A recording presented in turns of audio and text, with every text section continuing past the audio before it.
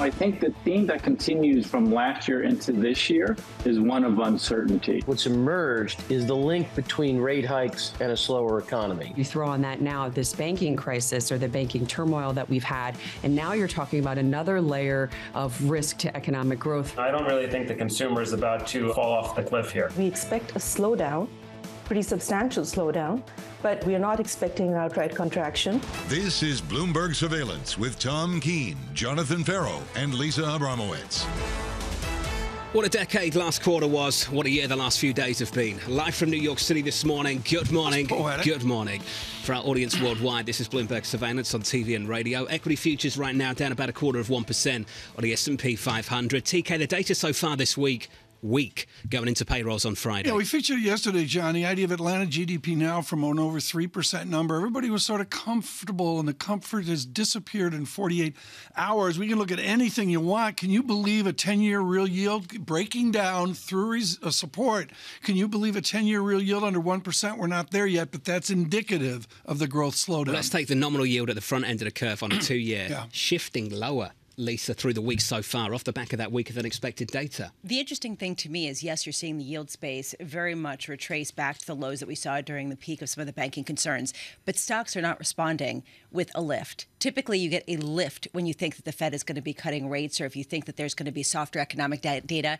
Not this time. Now we're getting stronger stock performance. With McKee, with Mester today, with Bullard, with Susan Collins of Boston, who's talking about cutting rates? I don't hear one single Fed official framing that idea. And a lot of people in the market disagree with them. Yeah. So Loretta Mester, the Cleveland Fed president, who we'll catch up with a little bit later, is looking for 5%, Lisa, and then stay there through year end.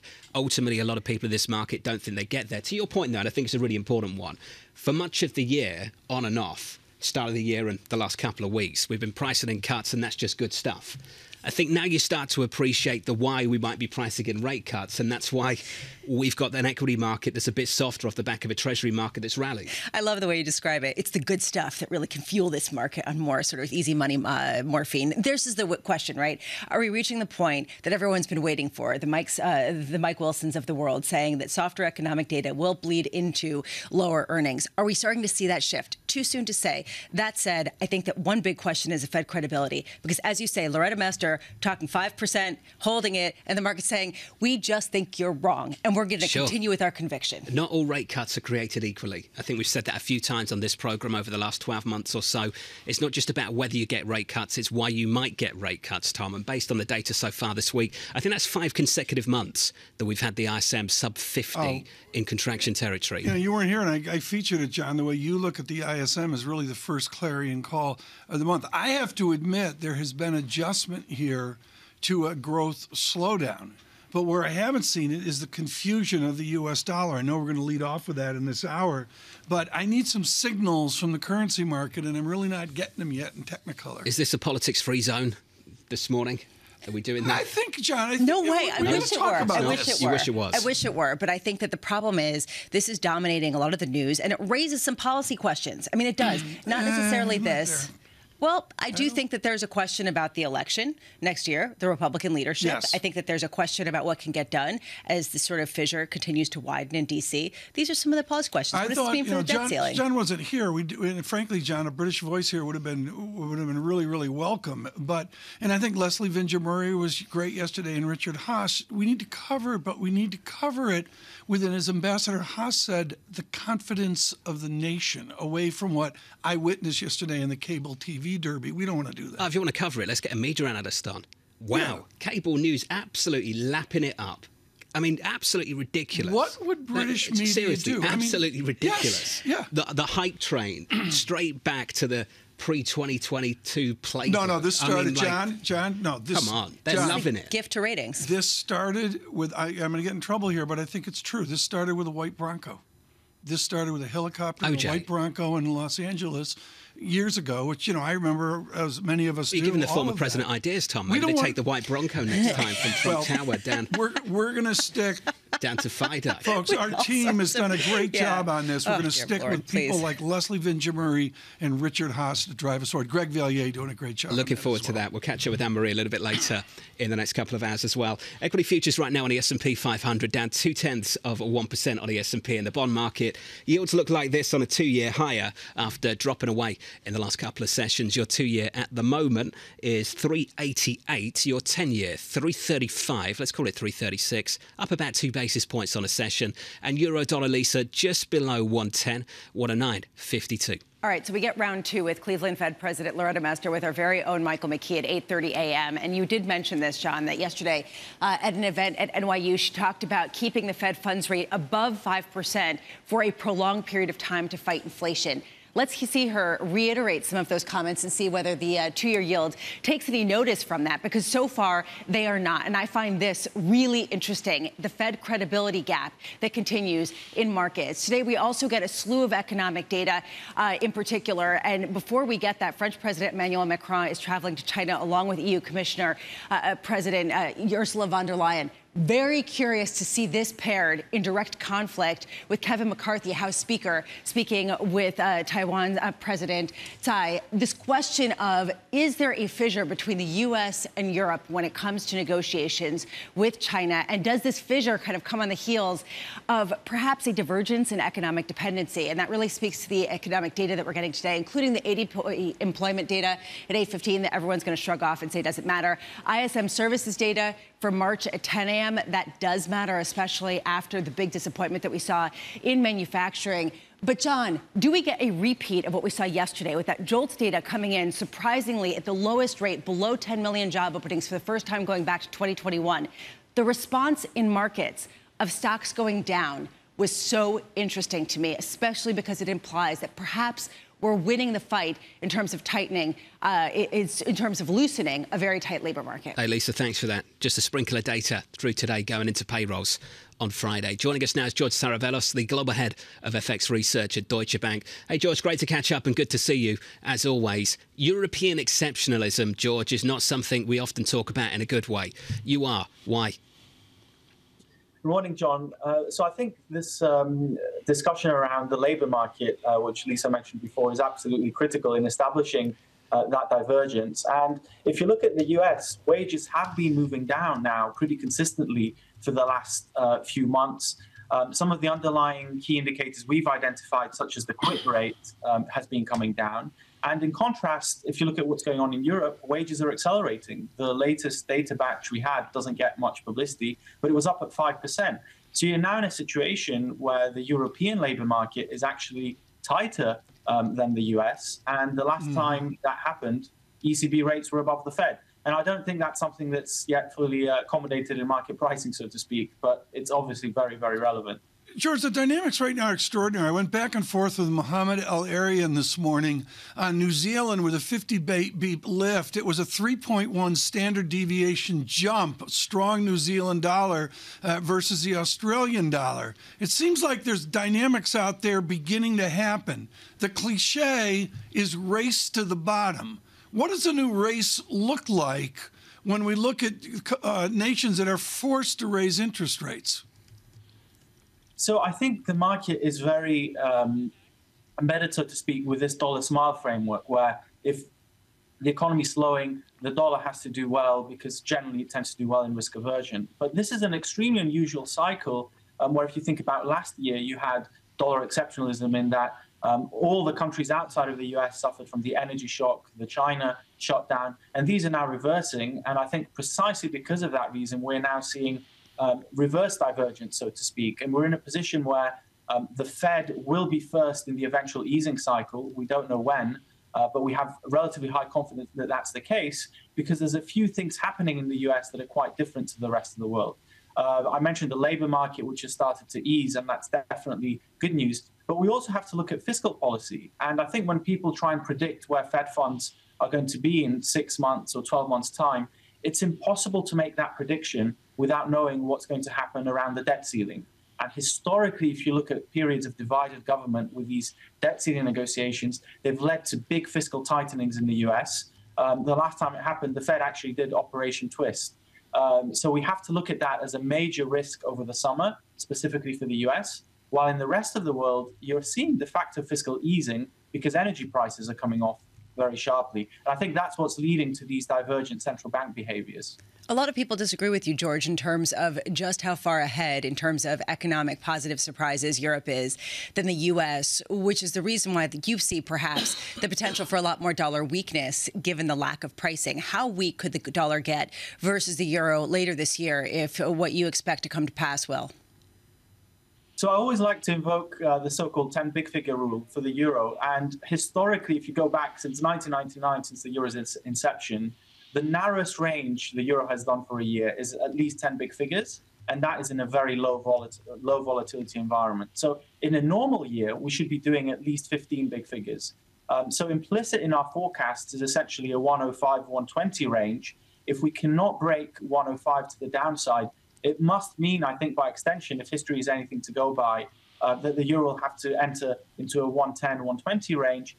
And at the end of the day, if you take a step back, rate differentials are back to where they were this time 18 months ago. Energy prices have completely reversed. And back then, the euro was above 115. So it sounds like a large move, but if a lot of the moves from last year are reversing, and if anything, pointing to significantly tighter ECB policy versus the Fed, I think it's entirely possible. Just to frame your call, George, are you saying the high of the year becomes the floor of the range from here onwards? If 105 is the low of the year, which I think is very possible, it must mean it is indeed the floor. And then by extension, if you start thinking fairly simplistically, 10 big figures, that will make 105, 115. But again, even that is too narrow. OK, George, good to catch up. Thanks for being with us. George Saravelos there of Deutsche Bank. 110.33, the high of the year. We're just below those levels right now on the euro, going into payrolls on Friday. Have we announced our payrolls lineup yet? Have we done that? Have you done that earlier this week? You didn't do that? I haven't done that. It felt really far away for some reason. That's like, just a lot of things. I agree. 2 days away. I don't know. It's like forever away. You know, we've got the IMF distraction coming up here with what we're going to do tomorrow. But you're distracted by that. No one else is. But I'm sorry, you're right, John. And this is Jobs Day is not a small matter. So we've got some special programming. I believe that special programming starts at 7 a.m. Eastern Time. It goes through to 10. I hope it does, because that's when I'm going to arrive for work. Mohammed Al-Arian's going to be with us in the studio. I'm learning. That's very cool. When is this? That's going to be on Friday. On Friday. So Mohammed's going to be with us in the studio to break down that jobs number. Very good. Looking forward to it. This is our team meeting. This is the promo. This is the team meeting also. Well. Yeah. Maybe we can make a graphic and make it really special. Dougie Chowdhury of BlackRock in the next hour. Futures down 0.2%. Good to have the group back together. Keeping you up to date with news from around the world with The First Word, I'm Lisa Mateo. Donald Trump has denounced his indictment in New York as politically motivated, and he tried to link the case to grievances he has long deployed to hold sway over his supporters. The former president spoke at his estate in Florida hours after he pleaded not guilty to 34 counts of falsifying business records. Taiwan calls President Tsai Ing-wen's meeting with House Speaker Kevin McCarthy in the U.S. a rare opportunity. It may also lead to renewed military tension around the island. Tsai meets with McCarthy and other members of Congress today at the Reagan Library in Los Angeles. China has threatened an unspecified response. Voters in Chicago have elected progressive Brandon Johnson to be their next mayor. In a runoff, the Cook County Commissioner defeated Paul Vallis, a former head of Chicago Public Schools, who made crime the focus of his campaign. Both are Democrats. Johnson wants to raise taxes on major corporations to boost Chicago's revenue. In the UK, business confidence crept up in the first quarter of the year, but only a third of the firms saw an increase in sales. The survey from the British Chambers of Commerce shows how inflation is weighing on consumer spending decisions and adding to costs for companies. And Johnson & Johnson has agreed to pay $8.9 billion to resolve all cancer lawsuits tied to its talc-based powders. The world's largest maker of healthcare products will also make a new attempt to contain the liability within a bankruptcy filing by one of its units. J&J hopes to settle complaints from about 60,000 plaintiffs. Global news powered by more than 2,700 journalists. I'm Lisa Mateo, and this is Bloomberg.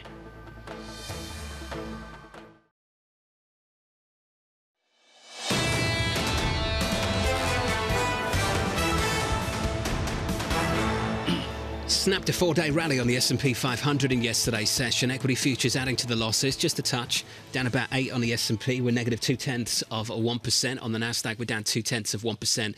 Also, just a little bit lighter, softer negative down here. Into the bond market, 2s, 10s, 30s, shaping up as follows in the bond market this morning. Good morning to you all. Yields higher by 5 basis points, your 2-year 387.68. Yields lower yesterday off the back of softer than anticipated data, Tom. I'm glad you bring up this board. And the answer is we got down to a 381, 382.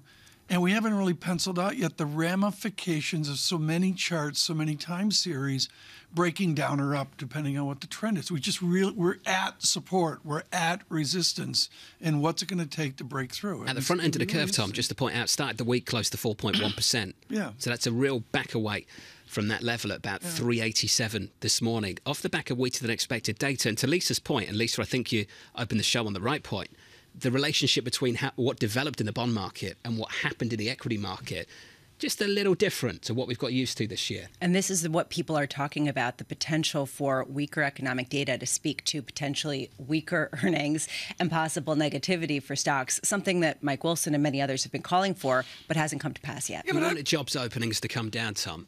You wanted to jump in there. No, I think this is a really heated topic right now. We brought this up a couple days ago, and with the jobs report coming up, this is going to be a really foundational thing. But, John, I think there's just too much gloom here. We made up essentially half the cratered bear market in the first quarter.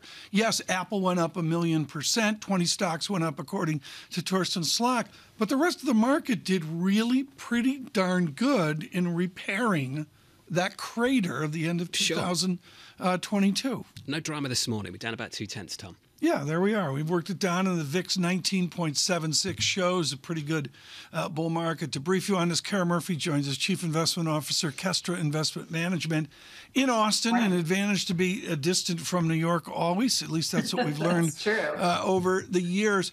Let me start, Kara, with, as John was mentioning, the linkage here of economic data into the equity market. How are you using the economic data that indicates slowdown now? I think the first quarter, as you guys suggested, has been very perplexing.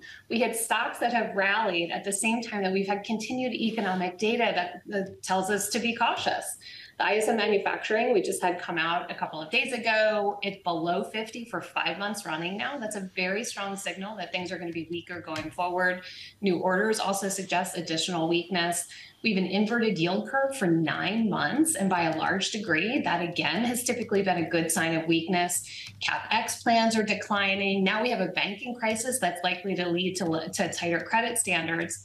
But I'll admit all of that weakness on the sort of like industrial and commercial side is being offset by an incredibly strong consumer. You know, you were talking earlier about the labor market still remaining very strong.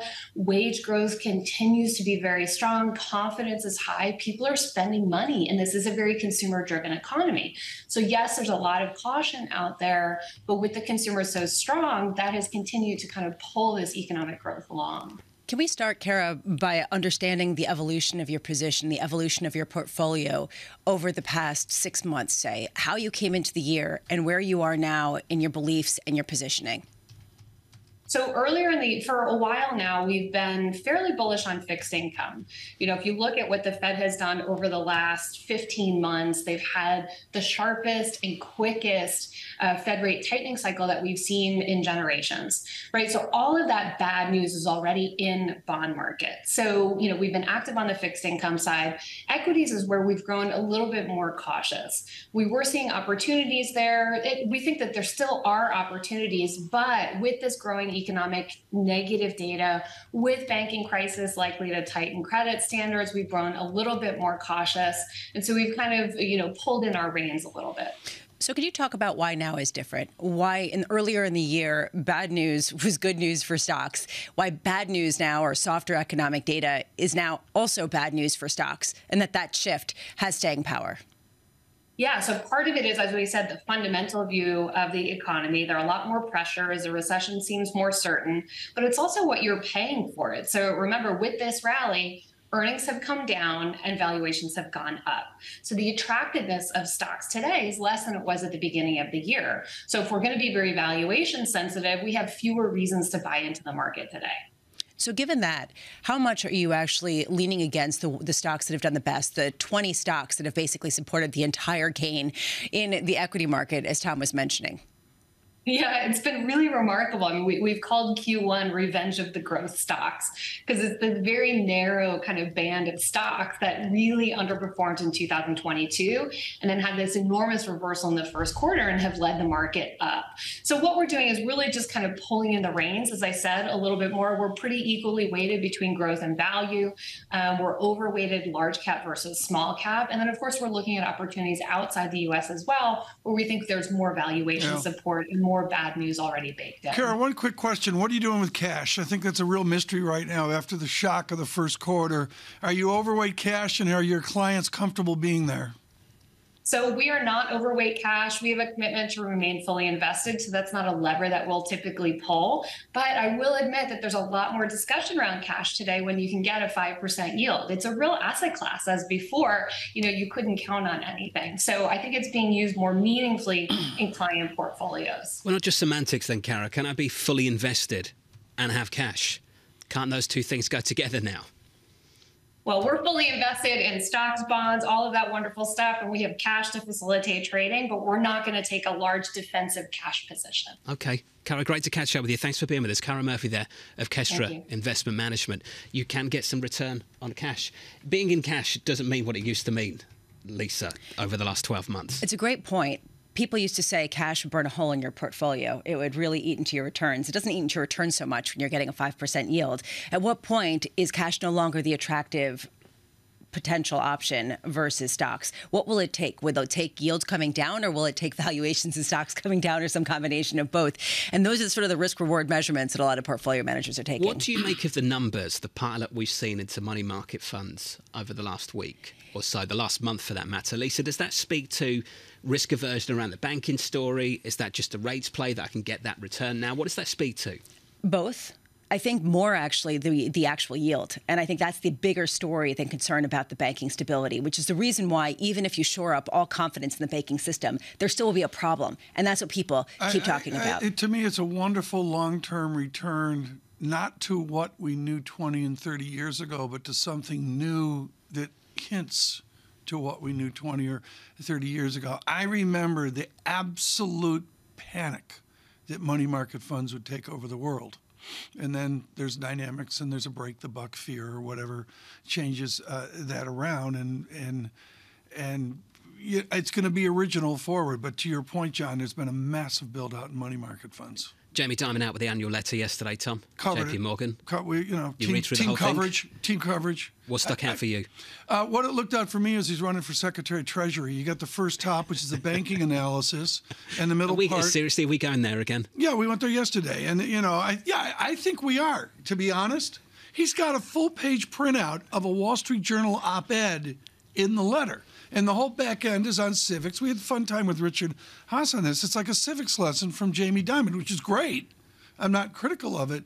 But, every year there's a theme. And this year's theme was democracy and the nation into the 21st century. Well, how much daylight is there between PR for the individual running the company and PR for the overall bank? You asked the delicate question. What do you think, Lisa? Up top, lots of touchy-feely, which is what you expect. I think that's exactly how I read it. I read it less as a pitch to run for president or campaign for Treasury Secretary, and more basically a pitch for the bank. Stop persecuting us because we're the good actors in all of this. We're the ones that have been bailing everyone out. So quit it already. Don't overregulate us. Don't be ridiculous with this. Don't levy us fees. Oh, and by the way, your regulations were what caused this precarious situation in the first place, because you incentivized everyone to have huge portfolios of treasuries, and now you got losses that are marked to market. And the irony of the Dimon letter, after what I observed in Zurich at the Credit Suisse annual meeting, I mean, you talk about a guy putting it out visible, clearly with emotion. You wish other bankers would do this. John, you've covered this for years. I guess Manis is over there now. That was stunning. And I've never seen that yesterday. It's going to take, 4 years to put these two institutions together? What's interesting about the recent the recent reporting is just how quickly they got in touch with Sergio Marti. You know, it was like, this might be on the cards. And how Colm Kelleher basically was preparing for this well ahead of time. 3 months earlier, right? That was some of the reporting, that he was well in advance talks about this. And then all of a sudden the Swiss National Bank comes out and says, yeah, they were just a minute away from bankruptcy, potentially. Yeah. I mean, really? My amateur take is it's more cultural than we think. We're trying to do finance and analysis and all that. And I don't get the Swissness of this. I don't really understand, other than every report is the Swiss people are just absolutely furious. I wonder how true that is. You know, when we come on TV, the Swiss people hate it. You know, they hate the gnomes. We should bring someone. And then you go and sort of bump into someone in Switzerland and they're like, I just couldn't care less. Some of my best friends are Swiss. No, I mean, it's true. We should bring someone on and actually ask them how they feel about it rather than saying their emotions. I'm told they hate it. Well, you know, look, this is a banking culture, and now they have a bank, one after losing the other. From the UBS peak, I'm doing this off the ADR of February of this year, they're up 12% off the bottom, and they're only 5, maybe 6% from a new high recovery on UBS. I mean, the market, I would suggest, is liking this in some form of UBS recovery. I also wonder whether we've actually moved on. The fact that the contingent capital bonds have all recovered almost entirely the losses from Credit Suisse's debacle. Are we looking at Credit Suisse as really, I hate to say the I word, I'm going to say the I word, idiosyncratic amid a sea of concerns with respect to the banking industry? It's different than what we saw in the U.S. I'm going to say the I word. I think it actually is deserved say it out here. loud, then. Why? I just said idiosyncratic. Great. Thanks for that. Say it twice. I think it's embarrassing for the Swiss. I thought it was going to be embarrassing for me to say the I word. I think it's incredibly embarrassing for the Swiss. I would agree. Are you done? What is that? It's Tang free. I don't think anyone wants to hear that in the morning. What is that? She said idiosyncratic. It's a drinking game. Okay. Oh, thank you. Thanks for that. All right. Christina Campmany, haven't missed this. Invesco's going to join us in the next hour. Looking forward to that. Equity futures down about 0.2%. You can clear your throat out to break if you want. Do you want to do that? That's not clearing my throat. Get That's that down the enjoying microphone the bouquet. too. Okay. That's not clearing my throat. That's like, you know. Yields up a couple of basis points. The 10-year, 336.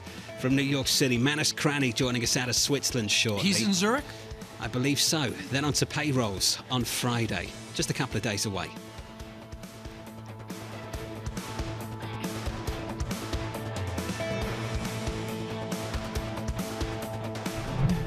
Keeping you up to date with news from around the world. With the first word, I'm Lisa Mateo. From a New York courtroom to the campaign stage in Florida, Donald Trump has put his comeback bid for the White House back in the forefront. After pleading not guilty to 34 counts of falsifying business records in Manhattan, the former president spoke to a crowd of supporters at his Mar-a-Lago resort in Palm Beach, where he called the indictment politically motivated. In Wisconsin, Democrats have won a majority on the Supreme Court for the first time in 15 years. And it comes as justices will consider a case that could determine access to abortion. The two candidates in the Wisconsin race spent $28 million, making it the most expensive state Supreme Court case in U.S. history. The U.S. will provide Ukraine with another $2.6 billion in military aid.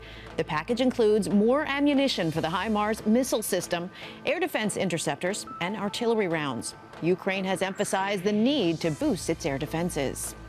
In China, another sign that the crackdown on corruption in the financial sector is picking up pace. Authorities have launched an investigation into the former chairman and party chief of state-owned China Everbright Group. That comes after anti-corruption regulators began a fresh round of checks at more than 30 state-owned companies. And UBS Chairman Colm Kelleher says the integration of Credit Suisse will take 3 to 4 years, and that doesn't include the wind down of the investment bank. Kelleher is speaking today at UBS's annual general meeting. He says that even with protection in the form of Swiss government support, there's a huge amount of risk in that deal. Global news powered by more than 2,700 journalists and analysts in over 120 countries. I'm Lisa Mateo, and this is Bloomberg.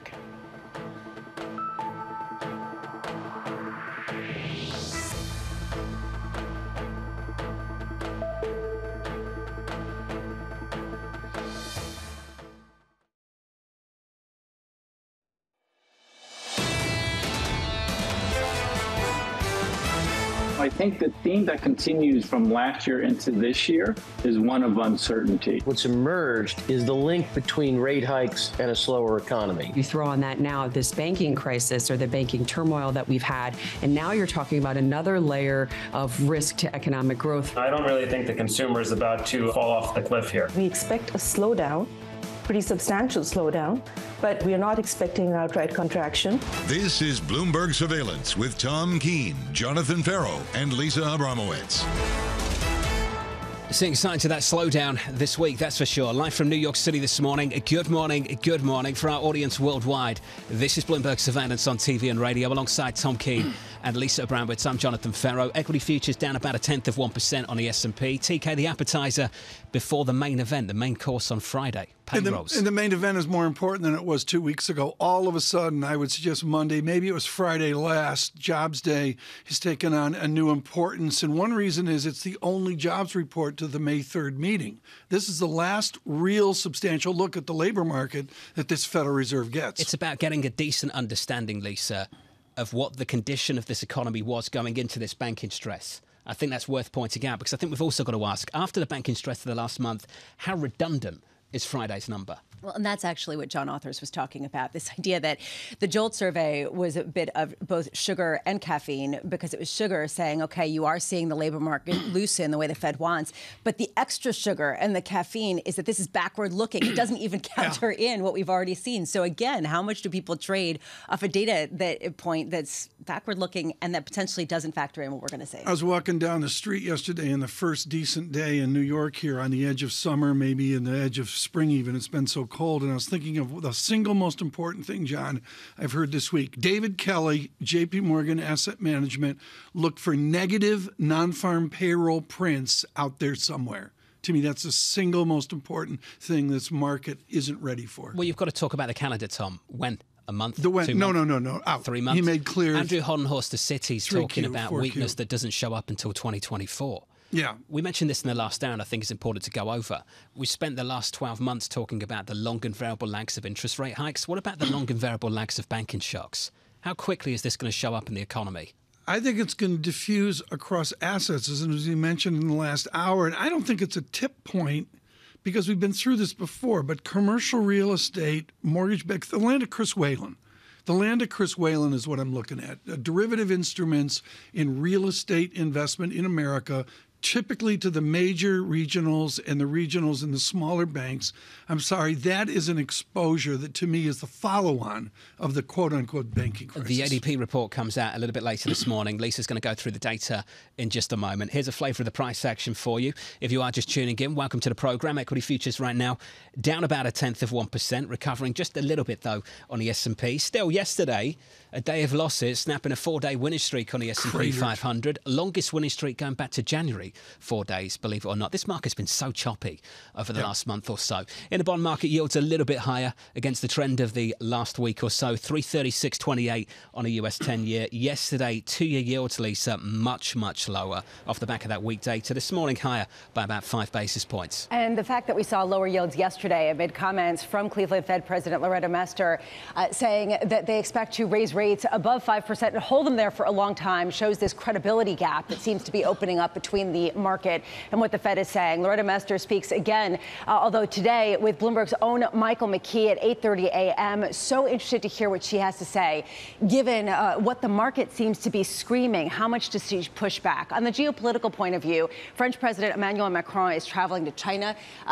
We also see that Ursula von der Leyen of the European Commission is going to be joining him. This, to me, is an interesting juxtaposition at a time when the Taiwan president is in the U.S. and is being met by House Speaker Kevin McCarthy. How much of a unity is there really between the U.S. and Europe when it comes to discussing and negotiating with China, given the differentials in reliance economically on that nation? And today on the economic data front, we do get ADP employment data that nobody cares about until they do. 8:15 a.m. Is it going to give us more of the same flavor that we got yesterday from that JOLTS data? And then ISM services coming in for the month of March at 10 a.m. Really curious to see whether we start to actually put more weight on JOLTS, where a lot of people said, this is a survey that is very messy. This is basically companies throwing darts at a board saying we need to blanket the field with potential applications because we're just not getting enough qualified workers. So do we get anything from this survey in terms of the trend in some of the other harder data? Hey, Lisa, thanks for that. Looking ahead to that economic data a little bit later. And Lisa, thank you also for including Macron going to China.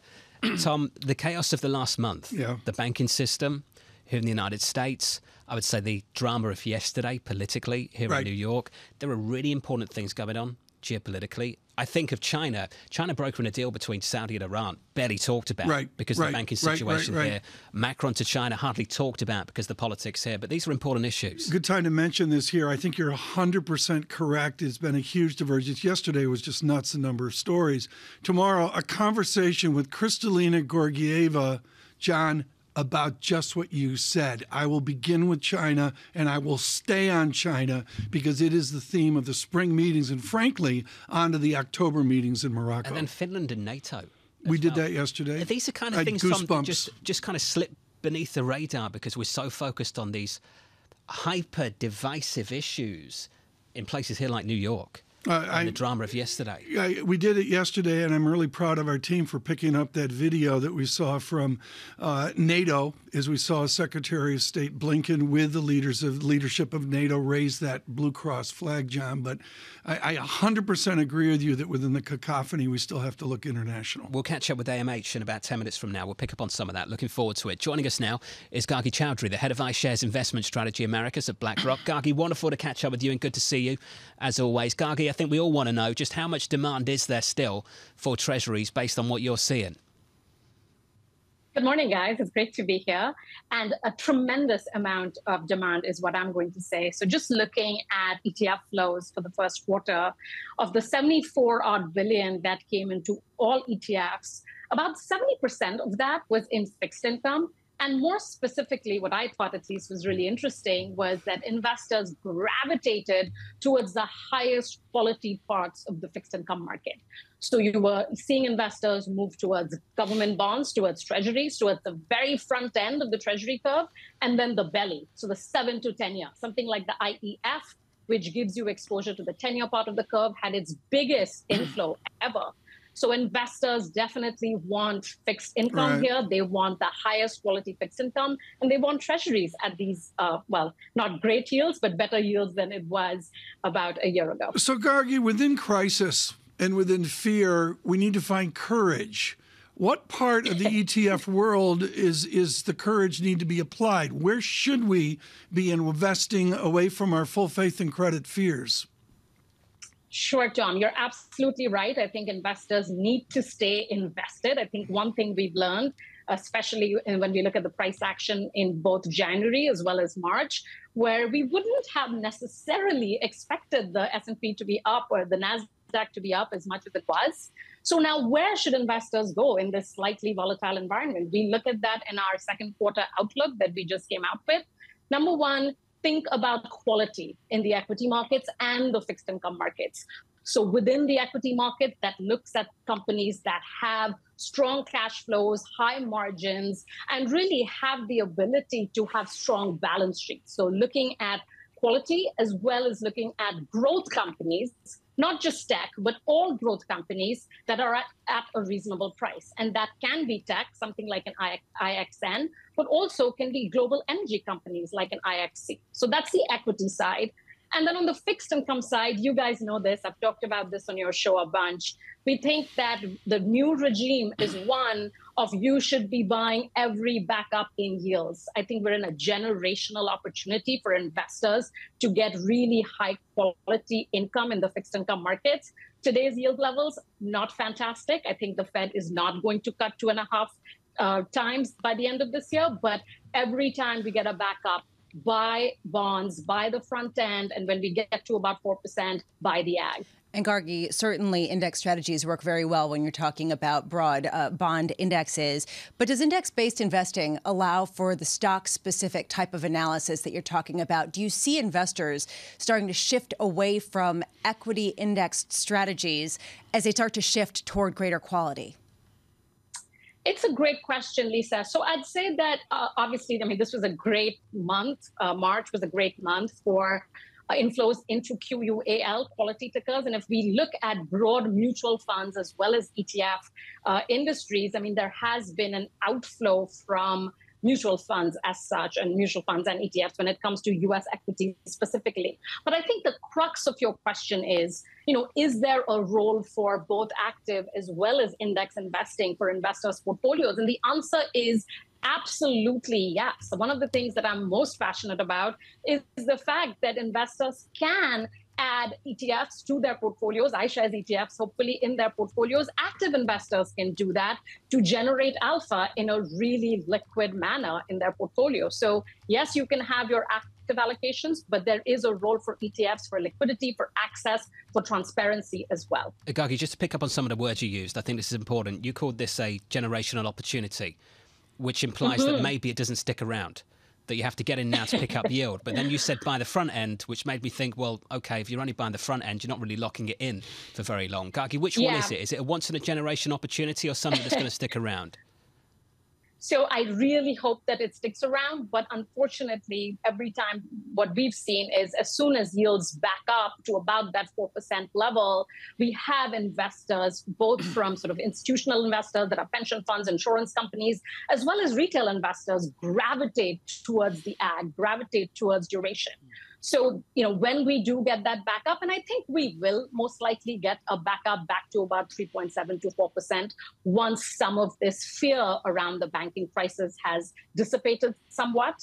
So I think that it's a generational opportunity when we get that back up. But for now, you should still be invested in fixed income. So for now, I think allocating to the front end makes a lot of sense. Gagi, thank you. Always enjoy catching up with you. Gagi Chaudhry there of BlackRock. Absolutely. On the bond market. Lisa? I always love it when everyone's saying we're waiting for the opportunity to get in when things sell off. Thank you. And then they never sell off because everybody's looking for that opportunity and continuing to buy. Just saying. It speaks to that wall of demand in fixed income that Gagi started the conversation with, Tom. The caution out there is off the chart. What does that mean for equities? How do you sell equities into that gloom? Well, you didn't in Q1, looking at the Certainly. Nasdaq, right? And I believe we're still gloomy. I don't know. Somebody can correct me on that. I think we've got to acknowledge that the data was weak this week. I think you've got to acknowledge that. And clearly the bond market traded on it, and equities too, which is new. Equity futures right now down about 0.1%. This is Bloomberg. Keeping you up to date with news from around the world with the first word, I'm Lisa Mateo. Donald Trump has denounced his indictment in New York as politically motivated, and he tried to link the case to grievances he has long deployed to hold sway over his supporters. The former president spoke at his estate in Florida hours after he pleaded not guilty to 34 counts of falsifying business records. Taiwan calls President Tsai Ing-wen's meeting with House Speaker Kevin McCarthy in the U.S. a rare opportunity. It may also lead to renewed military tension around the island. Tsai meets with McCarthy and other members of Congress today at the Reagan Library in Los Angeles. China has threatened an unspecified response. Voters in Chicago have elected progressive Brandon Johnson to be their next mayor. In a runoff, the Cook County Commissioner defeated Paul Vallis, a former head of Chicago Public Schools, who made crime the focus of his campaign. Both are Democrats. Johnson wants to raise taxes on major corporations to boost Chicago's revenue.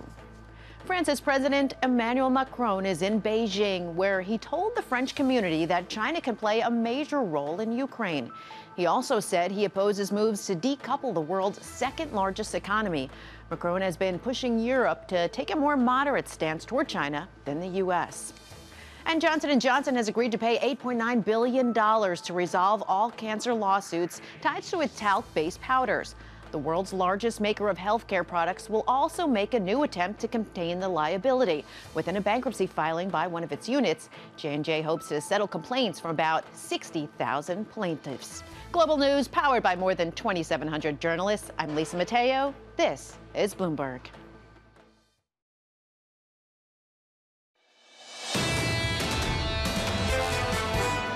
Under New York state law, it is a felony to falsify business records with intent to defraud and an intent to conceal another crime.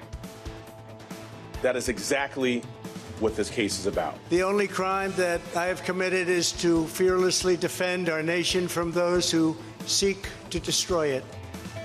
That was Manhattan District Attorney Alvin Bragg with the former President Donald Trump responding to the indictment against him in remarks last night from Mar-a-Lago, Florida. Live from New York City this morning. Good morning and welcome to the program. Equity futures on the S&P 500 shaping up as follows.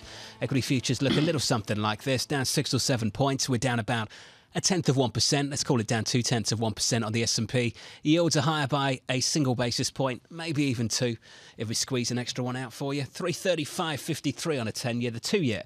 Then we all have to talk about what happened at the front end of the curve yesterday and the relationship between the bond market and equities. Lisa, the data was weaker. The bond market rallied. That makes sense. Then something else made sense too, and it typically doesn't.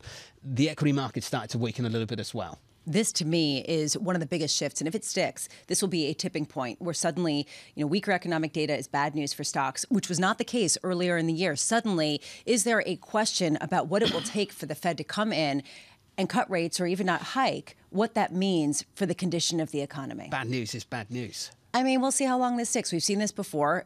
We still continue to get pushback from Fed officials saying that they're still going to raise rates. The market keeps pushing back. And what do they get in terms of how bad the economic data gets for them to be able to, get with the market? We don't have the time to dive into this right now, but it's a source of huge debate. And I would just say I have never seen, John, the navel-gazing of trying to get a Fed interest rate turn. Never seen it. I've just never observed clearly with an inflation out there that's sticky at 4%, where we're trying to model out the quote, when do they cut, when do they pivot, whatever language you want to use it. To me, it's absolutely original, the debate. The market doesn't get to wait until the May meeting. Markets don't get to wait until the next dot plot. The market has concluded, a lot of people have concluded behind these market pricing that ultimately what we've seen develop in the last month or so will lead to a disinflationary bust. It doesn't mean that's what's going to happen, Lisa. It just seems to be reflected in the price action of the last month or so. And that's the reason why I thought that the Western Alliance statement was interesting yesterday. And I keep going back to the banks because the bank stocks really underperformed yesterday. So it was a departure from some of the recovery trade that we had been seeing.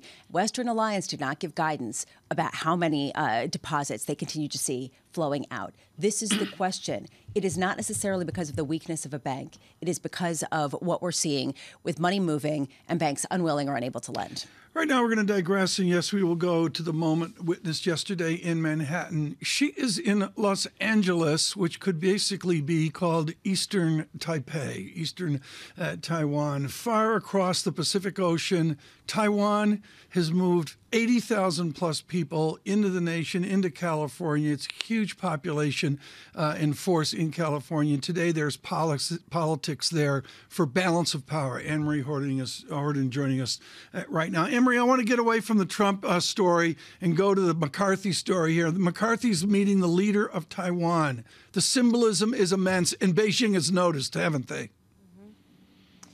Yeah, symbolism is immense because this is historic in the sense that we've never seen a Taiwanese leader meet a Speaker of the House on U.S. soil, and obviously he's the third-ranking highest U.S. official. And leading up to this moment, what we've been hearing from the White House is they're saying nothing to see here, basically. The Taiwanese president, Tsai Ing-wen, she is just transiting through the United States. She goes to visit other democracies in Central America and these meetings, but obviously this one everyone has been waiting for. It's the most controversial, and it is the one that China is watching the most. And they say they will respond in kind, and there will be consequences. So there is this potential that we could see a little bit of what we saw last summer when Speaker Pelosi visited Taiwan, and that was massive military drills, firing of rockets. But this likely will be slightly more muted because at the end of the day, it is taking place on U.S. soil. Right. Anne-Marie, it's 6,800 miles from Taipei to Los Angeles. It's 100 miles across the Formosa Strait. What is the new military presence backing up Mr. McCarthy's meeting with Mr. Tsai? Well, there's a huge Chinese military presence there.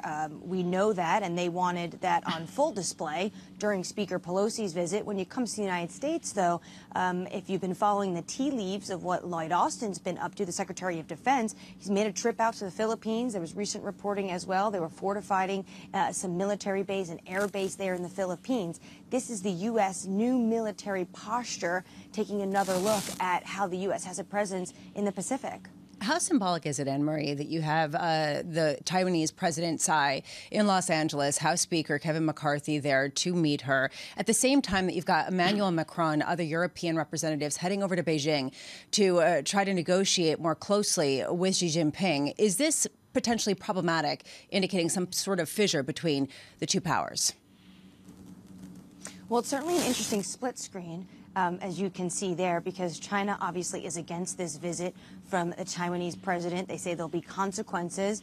And she is also, Tsai Ing-wen, is also not just meeting with Speaker McCarthy. It's going to be a group of bipartisan representatives in New York. She also met with bipartisan senators. This was about Taiwanese security. There's a bill right now circulating in Congress about standing with Taiwan, being able to send more weapons, being able to send sanctions to Communist Party officials, as well as Chinese finance industry and companies, if the U.S. deems that China crossed a line and did, in fact, one day invade Taiwan. As you say, at the same time, you have not just Emmanuel Macron that is in Beijing, but also Ursula von der Leyen. You see the U.S. administration has been trying to get these European leaders on board with how they want to approach China. But at the same time, I think it shows that China's economy is so important for not just the U.S., which has massive trade with it, but the entire world and critically for Europe as well. MH, looking forward to your coverage through today. Anne-Marie over in Los Angeles this morning, not in Washington, D.C., on tour, following the speaker. Tour. Balance of Power on tour. It's going to be exciting going to the election. She and Joe Matthew have a little bit to talk about. And, John, you were talking about the international affairs yesterday. The number of, not major, but the number of separate stories yesterday, maybe in 20-plus years, I've never seen. We had 7, 8, 9 things going on at once. Well, here's an important including one. Our core coverage. And, Lisa, I'd ask the question that basically you were leaning towards. China talks about consequences. What are the consequences today? Have they spelled out those consequences? Well, there was a report out just in the past half hour that Emmanuel Macron is saying that Xi Jinping isn't going to overreact to Taiwanese President Tsai in the U.S., that this is not going to be something in the forefront. Very difficult to know how you de-escalate, though, from here. And if you think about hanging out there in the back, TikTok and a potential ban, how do you place some of the business interests the U.S. has over in China with this increasing ratcheting up of tensions? I don't know how we get back down from this, given that it is bipartisan. I went back and forth with Maria today in Brussels covering Finland yesterday, and we were talking about, well, they've gone through the party Congress, they've gone through the anointing of Xi as a lifetime leader of China, whatever that politics is going to be, and now is the micro-testing every day, every week, every month of the West, with many micro-tests of what is the new China going to look like forward. And I think you see that in the stew of visits and meetings, including what we're going to see next week at the IMF. What are we going to see with TikTok? What's happening there? We've had the hearings, they've all got together. I'm just not up to speed on it. Full disclosure, I just would like to get rid of it. That's my dad kind of thing. Oh, you think it should go? That's your view. I don't have an opinion, but so let's get to the. Look, I'm watching Instagram be. I'm watching Instagram. Here, Lisa's more up to speed on this than I am, but Instagram has changed. Facebook has changed. They're all changing in reaction to TikTok. Do we ban it? I don't think we can ban it. I think it's delusional. If you force a sale, what is the consequence? What is the repercussions over in China? And here, I just don't have any visibility in terms of Apple, in terms of some of the businesses. That's what's going to happen. Yeah, right. Exactly. That's the whole point. They can't because it's not there. Precisely. So then what do you do with Apple? What do you do with the other big tech companies that do a lot of business in China? Please run the same wavelength. Thank you. Equity futures on the S&P, down 0.1%. This is Bloomberg.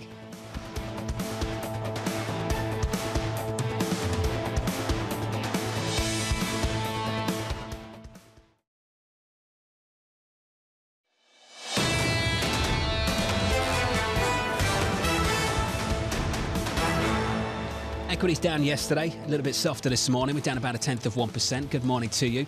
Your broader market shaping up as follows. Equities down on the S&P, on the Nasdaq. We're down about 0.1% on the Nasdaq 100. If you look at the bond market, 2s, 10s and 30s shaping up as follows. On a 2-year, 384.79, up a couple of basis points. Down yesterday.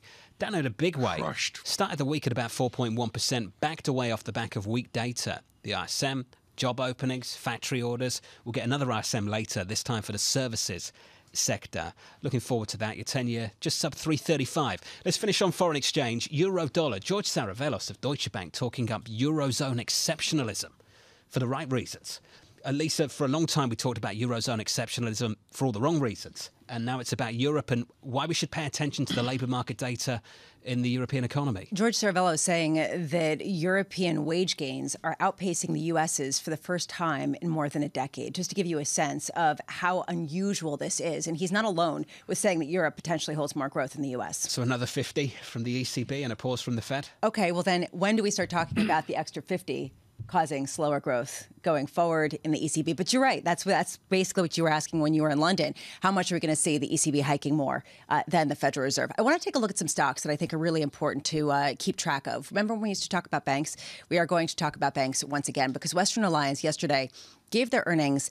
And what they didn't give is what's spooking markets. They failed to give an explicit deposit balance. And people are wondering, what are you hiding? Those shares down 4.6%, and it speaks to perhaps not a lack of confidence in smaller banks, but just a lack of flows into them at a time when you can get yield elsewhere. What does that mean for lending? You're seeing PacWest, another one of those banks that was really struggling in the face of some of the jitters, down about 0.8% in sympathy. NVIDIA also is really interesting to watch because you saw Japan join with the West to ban certain chip-making supplies into China. And you see what is going on with NVIDIA, those shares down by 1.7%. We are not done yet with this trade war. We are not done yet with this ratcheting up, this escalation with respect to certain nations versus China. This, to me, is one of the most underplayed stories of this year. And, John, I keep going back to this, especially given that on the geopolitical scale next week, that is what the IMF, that is what the World Bank, that is what all of them are going to be talking about. Next week is huge. I'm pleased you brought up some of these issues, particularly on the banking side as well, Lisa. Next week, First Republic earnings, I think, on the 13th. Then on the 14th, Tom, JP Morgan. On the 12th, I think we have CPI as well. And I might go as far as saying that maybe the guidance from the banks might be more important than payrolls on Friday and CPI next week, Tom, because there's going to be a sense in a lot of people, not everyone, but for many, particularly those that come on this program, who believe that a lot of this economic data is dated. It's about getting a decent picture of the condition of the economy going into the banking stress. But to get an idea about what the banking stress will do to the economy, you've got to look to the banks for that. The condition of the economy, to get the banks right-sized and straightforward, and then to see what corporations will do, John, as you mentioned, J.P. Morgan kicking off earnings. Maybe Federal Express is getting out from this. This is a bombshell from FedEx moments ago. I've got a raising of the dividend 10%. This is basically all hell breaking loose at our blue chip companies, John, as they adapt to this new world. Do I sense some sarcasm there, Tom? No, I think this is what I've been talking about, which is corporations with a vengeance will adapt to the cards that they're dealt, the things that we talk about back and forth every day on surveillance. That stock up, Tom, a little more than 3% in the pre-market. Yeah, we'll have to see there. We've got a wonderful guest with us. We're going to dive into the detail on FedEx with our team and get back to you with a full report in moments. Christina Catmany joins us right now, Senior Portfolio Manager for Global Debt at Invesco. I'm going to dovetail these two stories in here. And my question with all that you see at Invesco is, what is the level of flight to quality now? If it's flight to quality in April, are we all going to react, including the leadership of Federal Express? Look, I think there is this, we had so much concern in this banking crisis story that took over the market really in March. When we take a step back, the macro underneath hasn't changed as much. And what's driving the Fed, and we obviously have to see the specifics from the bank and what's the tightening that comes as a result, but that's going to be a slow go and not something, we'll get hints of it from the tones of Jamie Dimon in his letter yesterday and things like that with earnings, but we won't have it in the nitty gritty data, and it's going to take a while. So we're left with looking at the hard data that we have and wondering if that can slow. And from a rates perspective, as you guys were talking about this morning, do we think treasuries themselves are super attractive? I don't know, 30s with the curve as inverted? Not really, but CDs, you can get CDs at 5%, and you can have some of these bank accounts at smaller banks if you have a level of comfort, and the FDIC has certainly given more of that to the market, are earning 4-5% too, right? So there's, right. I think there's that level of flight to quality, but I think some of the broader panic in the market has kind of come back a bit. If we begin with the idea we're not going to return to the low rate regime of 15 years, whatever that timeline is, and we're going to go out to something new, it's not going to be what I remember in my youth. But it is going to be something different, which is a normalized high rate regime. How strategically does someone scared stiff play that event? You know, I think we're in a different world, as you said, and I think it's hard to see. We've kind of shrunk the tails on both sides, whereas even coming into this year in January, there was the concerns of, do you have a Fed that can potentially go to 6 or 6.5 or 7%? And what does that mean? And do you have a corporate market collapse as a result? I think we've reined in that tail, and that's what the March event has done. And at the same time, it's really hard to see us going back to the zero lower bound because we're in a structurally higher inflation environment. So we're kind of navigating the middle. And I think we get, as investors, you get used to, okay, what are our options there? Risk-free assets become more interesting because they're not at the zero lower bound. You talked about Europe, and is Europe finally more interesting? Like the government bond world in Europe becomes more interesting just as a fact of not being in negative yields for the first time in years, right? For their home-based investors and central banks and whatnot. May 3rd, Federal Reserve. How much information are they going to have to make a decision? Again, not as much as they'd like, I'm sure. I think from the banking side, and look, I think the central banks, what we got from the policy meetings in March is this effort to compartmentalize the two issues and say, we have inflation as a problem, and we have policy rates to address that, and we have systemic issues, and we have our other special tools. And in Europe, it's the LTROs, and here we had action from the Treasury and the Fed and FDIC and all these things. So I think that messaging from the ECB was a bit clearer and crisper than from Powell. But I think to get the information in the U.S., especially of what credit tightening has actually impacted the market from the banks, is just going to take time, and we don't have that hard data. And I think the Fed continues to pound the table that they are concerned about inflation, and they do not have tools if inflation is, they are more concerned with letting inflation get out of control. So it's a measured, like 50 is not on the table for the Fed, but should they and will they likely go 25? I think that's the case. And from there, it's about the data. Payrolls is less important. Yep. But the market's still looking for a 200 plus number, right? Like the economy to stay at steady pace is 75, right? Like you're still talking about running much above what the economy needs at a flat rate. Elisa, 240 is the estimate for Friday. And to Christina's point, the Fed totally blurred the lines between the financial issues and the monetary policy objectives by saying that the financial issues were a substitute, to some extent, for rate hikes. And actually reflecting that, as you pointed out, in the projections coming down about 50 basis points in terms of the median dot, which raises a question as an investor, if you're saying, a professional investor is saying, those CDs look pretty good, not what you normally hear from a bond investor. At what point can you go into riskier credit at a time when perhaps people are mispricing treasuries, given where the Fed is potentially going to go, and given that people haven't adequately priced in what it would take to bring down inflation? Yeah. So I think we look at it in two senses. So the market likes to talk about here's where Fed pricing is. So this is the direct path that the market's pricing. And we kind of look at it more of the market pricing is this bimodal, right? We have the scenario that the Fed, in fact, stays on hold close to the levels that they are for some period of time. And we think that that's a higher probability event. And then there's the tail on the other side that things really do break and they have to cut meaningfully. And it's not that they may have to cut 200, 400 basis points similar to 01. So is our base case that they cut the 85-ish basis points that are priced into the market currently? No, that's not our base case. I think that's the tail, and I think that that's the divergence of how the market thinks about it. And you asked on something else too, but I think like you're sitting next to me. You're allowed to forget what was said. Okay, if you're sitting next to me, you can. Or you just make up your own question. You make up your own question. That's what Tom does often. Don't worry about it.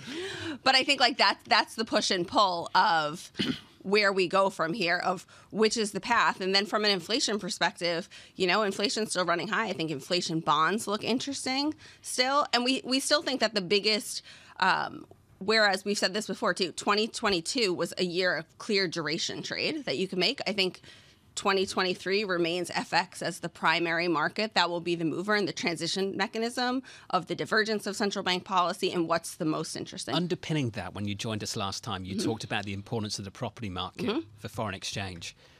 Commercial real estate, is it a part of that for you? Can you build an FX story off the back of what you think is going to happen with commercial real estate? I think it impacts it for sure. And I think that there's different levels of importance in different markets. But I think, again, like you look at the consumer in the U.S., the consumer is such a large part of the market and housing. I was listening, I think, to one of the Odd Lots podcasts this week, and they were talking about how the homeowner is the biggest political contingent and lobby in the market. And it's true, right? Like you have the consumer, you have these housing markets. So I think that story for the UK and Canada and Australia, that remains true and anchors that there are some real divergences between these markets. Oh, particularly in the UK, where they would de-emphasize the equity market and say, I feel rich based on how expensive my house is worth. Yeah. Not whether I'm tapping into the equity, Lisa, just how expensive that house is worth. That's what I derive my wealth from. Which is why the recent decline in home prices in the UK is so interesting. How much does that actually act as a tightening? That acts as a rate hike by the Bank of England. People are confidence issues. Exactly. That's my point. Massive confidence issues. Christina, this was great. Thank you so much. Thank you. Thank you as always. Christina Campmelli of Invesco. Back to that real estate theme for you, Tom. Well, yeah. I mean, I think there's any number of ways to go here on the real estate thing, and it's something we have to follow city by city. And yes, follow Blackstone. They're making the headlines. There's no question about it. But this is not going away. This is one of our themes. 8:30 Eastern Time. Yeah. We'll get some data for you at 8:15, and then 8:30 we'll catch up with the Cleveland Fed President, Loretta Mester, with Mike McKee. Looking forward to that. Coming up in the next hour. Keeping you up to date with news from around the world with the first word, I'm Lisa Mateo. From a New York courtroom to the campaign stage in Florida, Donald Trump has put his comeback bid for the White House back in the forefront. After pleading not guilty to 34 counts of falsifying business records in Manhattan, the former president spoke to a crowd of supporters at his Mar-a-Lago resort in Palm Beach, where he called the indictment politically motivated. In Wisconsin, Democrats have won a majority on the Supreme Court for the first time in 15 years. And it comes as justices will consider a case that could determine access to abortion. The two candidates in the Wisconsin race spent $28 million, making it the most expensive state Supreme Court case in U.S. history. Ukraine's President Volodymyr Zelensky is visiting Poland, one of the country's strongest allies. Zelensky is discussing defense and economic cooperation, and he'll sign a deal on supplies, including armored personnel carriers. UBS Chairman Colm Kelleher says the integration of Credit Suisse will take 3 to 4 years, and that doesn't include the wind down of the investment bank. Kelleher is speaking today at UBS's annual general meeting. He says that even with protection in the form of Swiss government support, there's a huge amount of risk in the deal. And a new study says that Americans are spending less time working than they did before the pandemic. Some are spending more time on leisure activities, and that's led to a shortfall of labor. The study says it's equivalent to 2.4 million employees, and that adds pressure in a hot labor market that the Fed wants to cool off as it fights inflation. Global news powered by more than 2,700 journalists and analysts in over 120 countries. I'm Lisa Mateo, and this is Bloomberg.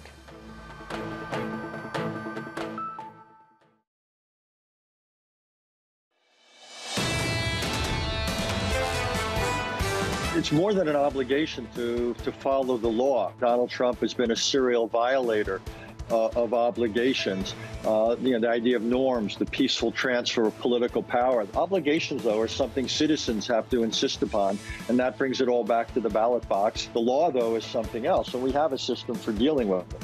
That's why we have courts. Richard Haas there, the Council on Foreign Relations President, joining us in the last day or so from New York City. Let's check out the market for you. Equity futures down 0.1% on the S&P 500. Bit of news from FedEx moments ago. Tom, consolidating operating companies, raising a dividend big time. That dividend's going up at 10%.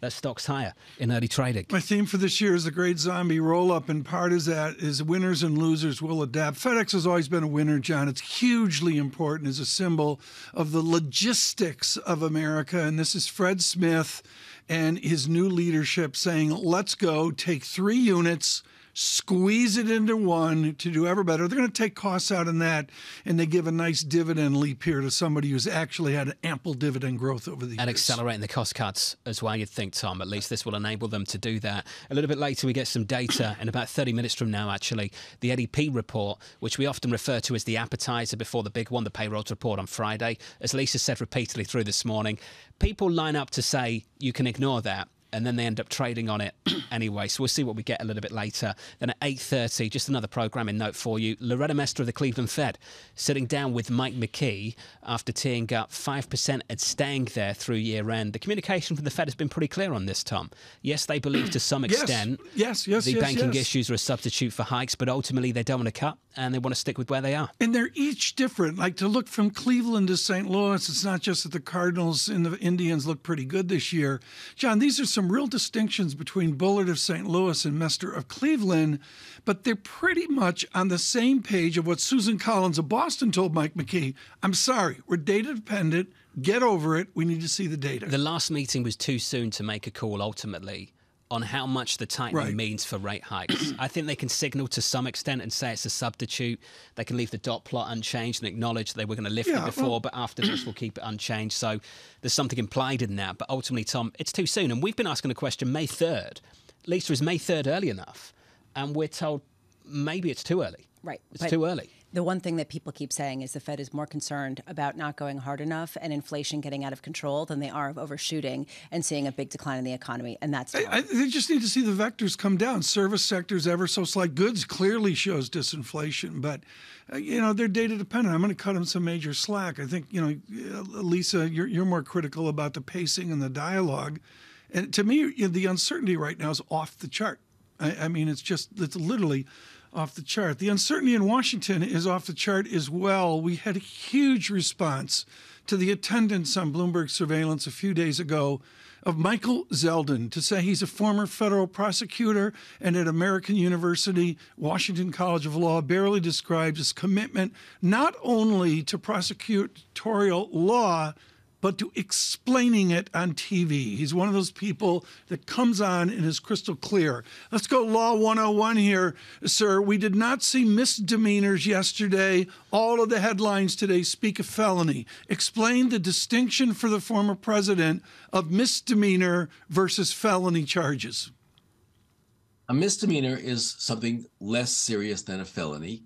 The misdemeanors in this case would have been the mere entry of false data on the books and records of the business. However, they couldn't directly charge that because that has a 2-year statute of limitations, and this occurred longer than 2 years ago. So they had to figure out a way to make those misdemeanor business record false statements into a felony. And what they did was they said that that misdemeanor was undertaken for the purpose of promoting another crime. In this case, hiding from the people of New York the true intent of what Trump was doing, which they allege is to deprive the people of information that would have been relevant to their decision of who to vote for. Specifically, they paid 3 people, Stormy Daniels, McDougal, and a doorman, money to suppress their stories so that the voting public wouldn't know what Trump was up to in this sort of misogynistic way prior to the election. It's an interesting theory. We'll see how it plays out in practice. We could talk an hour today, Michael, about this nuance. I'm going to go to what I witnessed yesterday in the silliness of microanalysis by non-pros like you of who held the door for whom. Did you see a normal process yesterday? Does it matter that we're analyzing who's holding the door for a given defendant? Not at all. In fact, for a few minutes, I turned on the television and I heard that comment as well. And I thought, boy, they really are struggling to fill airtime because they expected this arraignment to take place more quickly than it did. That had nothing to do with anything of substance. The only thing that mattered yesterday was that Donald Trump was charged with 34 felonies. He pleaded not guilty. They set a next court appearance in December. And between now and then, there'll be a whole host of motions filed by Trump's lawyers to try to either change the venue of this case and or to dismiss it on various legal theories. That's what's going to play out between now and December. But let's go to the media circus, Michael, because as a former federal prosecutor, how much do you have to factor that in to A, what you prosecute, and B, how you prosecute it, given a lot of interest in a given case? Well, you have to be very careful about that. Every individual defendant is entitled to a fair trial, and you don't want to poison the possibility of that through a media circus. Now, I think the prosecutors are going to be very circumspect about how they proceed. I think they're going to try to rein in their witnesses, particularly Michael Cohen, who's an ever-present presence on television, which I find surprising. But I think that the biggest problem is going to be, can Donald Trump follow the admonition of the judge to try to temper his, I guess, commentary on the case? And yesterday at Mar-a-Lago, he seemed to have ignored what the judge said on day one. As you see, Michael, how this is playing out in the media and how this is playing out politically with the Republican Party coalescing behind the former president, do you think that this case was a mistake by Alvin Bragg? Well, it depends on what you mean by mistake. If you're thinking, was this a mistake to be the first case, if there are going to be other cases against Donald Trump? Maybe. It's not the strongest case. If you're thinking, what about accountability? Well, the president did all the activities that are charged in this indictment while he was a private citizen, before he was even elected president. And most people in that circumstance would be charged with this crime. When you ask your guests as they come on for future segments this morning, ask them if they were in their business and they entered falsely these types of records, would they fear being charged? I think the answer would be, of course. Nobody would get away with that sort of business crimes in Manhattan. So it's accountability versus political strength of the media and the courts and the public perception. And I think I go with accountability. Well, Michael, what you described, though, was the legal art of turning a misdemeanor into a felony from a DA that likes to turn felonies into misdemeanors. So, yeah. Michael, is that not somewhat concerning to you? Well, I got a direct message from a friend of mine yesterday saying she wished that he would be as tough on other types of crimes as he appears to be on Donald Trump and this type of crime. And I guess the point is fair enough. But it seems to me that if you believe that what the president did or the candidate did in order to win the presidency was a crime, then you bring that crime and you bring it for all it's worth, which is the felony charges. Michael, thanks for being with us today. Thoughtful stuff, as always. Michael Zowden there of the American University, Washington College of Law, Tom. I just love talking to prosecutors. And a number of the other networks had some brilliant people on yesterday, and you get a concision of thought there, John. And, I feel like someone watching Perry Mason when I was 12 years old, and my mother would explain why Della Reese was, I'm a complete amateur. Lisa's way better at this than I am. I think a lot of people have pretended to be lawyers in the last couple of days. Yes, I'm just sitting here asking questions, Lisa. I'm confused by it. Doesn't make sense to me. I am totally on the same page as everyone who thinks that everyone should be treated the same as everybody, without a doubt. And you know the way I feel about the way senators and people in the office and American political institutions are treated in this country. I think they get far, far too much deference from the general public and the media, etc. We've covered all of that.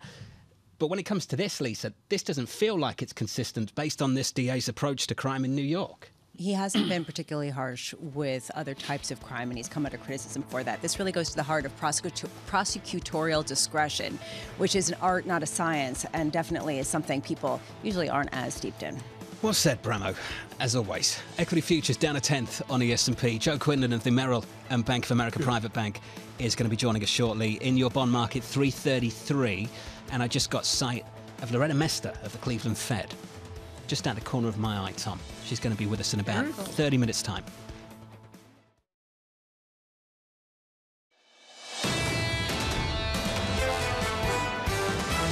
The slowing inflation scenario that you have in the U.S. gives the central bank the opportunity to slow their rate hikes. The Fed's hands are now tied. They're in a difficult situation. The market's looking for cuts, but we still have inflation that is not fully behind us. The markets are not believing what the Fed is saying. Just like they were in unprecedented waters in not hiking in 21, They're really in unprecedented waters for not easing right now. So it's really critical for the Fed and other central banks to be viewed as vigilant around inflation. This is Bloomberg Surveillance with Tom Keene, Jonathan Ferro, and Lisa Abramowicz. Good morning, everyone. Jonathan Ferro, Lisa Abramowicz, and Tom Keene on television, on radio, with markets on the move. Moments ago, John Ferro, that thing we've been looking at, the 2-year yield, it plunges down to a 3.80 handle. This is an abrupt move. A little bit fast and loose with the word plunge, Tom, but I'll go with you. We're down about 2 basis points now on a 2-year after being higher by about 5 basis points. Lisa can't keep it together. That was so gracefully done. Plunged. Anyway, carry on. I'll carry on. The data's been soft for the week so far. Whether you look at the ISM for the manufacturing, factory orders, job openings, and that's been driving yields much lower. Right. It started the week at 4.1%. Tom, right now we're at 381. On a percentage basis, this is the way Stan Fisher, the former vice chairman of the Fed, would look at it. On a basis of back to that 4.1% level, John, it's a 9% move in yield that we've seen from 4.1 down to a 3.80. I take your point that we still have not broken through support. The volatility right now is so great. You ready for this? I need to see like a 355 to begin to get stressful. That's how bad the volatility overlay is on this bond market. So let's work through the data, Tom. The ADP report in about 12 minutes' time, 13 minutes' time. Then it's on to the ISM services read a little bit later. Then it's on to claims and all that good stuff. Yeah. Over to payrolls on Friday. Then CPI on the 12th. Wages. I guess I got to go to wage growth. You know, somebody in Europe today, I'm sorry, I can't remember, folks, was talking about the wage spiral in Europe. Maybe we get wage indication that dovetails into what Mike McKee looks like, which is that service sector measurement of inflation. I mean, that's the only way I can link this in together. Whatever it says, you can sit here and say, well, things have changed. We've got that banking stress. It's going to lead to tighter lending standards, which will ultimately mean will lead to softer growth. That's going to be the pushback we get on Friday, be the pushback we get next week when we get the CPI report. Bloomberg with a CNBC article out moments ago here really talking about the issuance within the real estate market has come to a complete halt. And Lisa, that's really the story here, dovetailing your bond market expertise into the greater economy. There's a post-banking crisis tension right now. Especially because it's not just because of weakness in the banks. It's because of the flow of money into money market accounts, as we've been talking about. And how is that going to restrain lending in all sorts of corners? Just to build on what you guys were talking about with wages, what you have seen is a softening in wages as well in the U.S. At least if you look at, for example, the wage growth tracker that the Atlanta Fed has, you could see that job switchers aren't getting as big a pop in their wages. But is that enough? And I think that that's what people are looking for. Is that enough at a time when you still have inflation running too hot and you still have kind of stagflationary ingredients, Tom, that are making people uneasy? Well, maybe the stagflation's there, but again, I just think it's gross uncertainty. John, the one thing I'm going to look at is a 10-year real yield. Let's call it a grind. It's not a plunge, but it's grinding ever lower. I don't think the street is set up for an inflation-adjusted yield that reverts back from that healing good news that Jerome Powell wanted. The market's made a call, disinflationary bust. We'll get some data on Friday, some data next week. I think it's far too early for the Fed to sit there in early May and make the call that they know what's going to happen here. Is June too early? It's July, it's August. For how long, Lisa, are we going to ignore the incoming information? Well, you say it's a disinflationary bust. The bond market's saying that. But stocks aren't saying that quite yet, and they're starting to wake up to that. So at some point, that might actually force the hand of the Federal Reserve. OPEC Plus out of the news today. Let me start the data check, John. Brent crude 86 level down to an 84.87. Equity futures a bit softer here, Tom. We're only down 0.1%. Yields basically unchanged now on a 10-year. Yields were higher going into the ADP report. Now they're basically unchanged on a 10-year. The ADP report, Tom, about 11 minutes away. The ADP report, as Lisa has said repeatedly through today, that no one cares about until they do. And they often care about it a second after 8:15. Yeah, I care about it.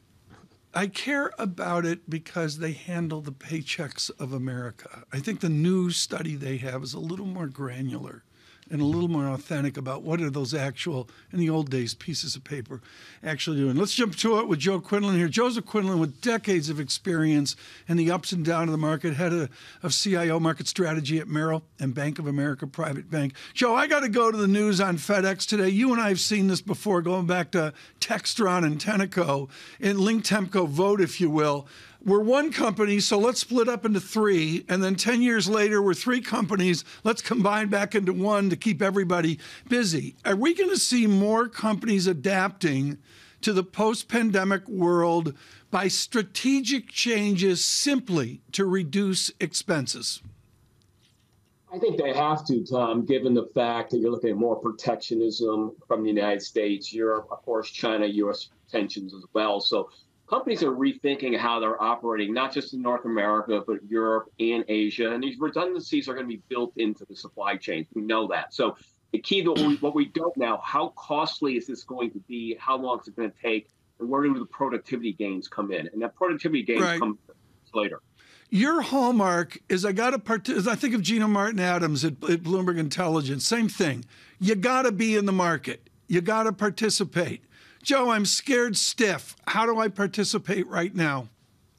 Well, Tom, you can be scared, but participate. Stay in the market. That's what we're telling our clients. Really, when you're building a core portfolio, you want to own companies in sectors that are growing, right? They're actually expanding, secularly, cyclically. So look at defense, healthcare. We still like energy. So there's places to put money to work in the market, in equities, and you can still sleep at night, and you can work your way through this chop and churn in the market. So that's what you have to do. You have to be in the market, though. You have to be in high quality, big companies where there's growth in these underlying sectors. A lot of people are talking about the growing divergence between bonds and stocks, with bonds calling for this disinflationary bust that forces the Fed's hand and forces them to cut, and stocks saying things are just fine, things are going to keep grinding along, and good news is good news, and bad news can also be good news. We are shifting here, and we are seeing a bit of an awakening in certain stocks to a potential disinflationary bust. Do you think that synergy between bonds and stocks will continue with stocks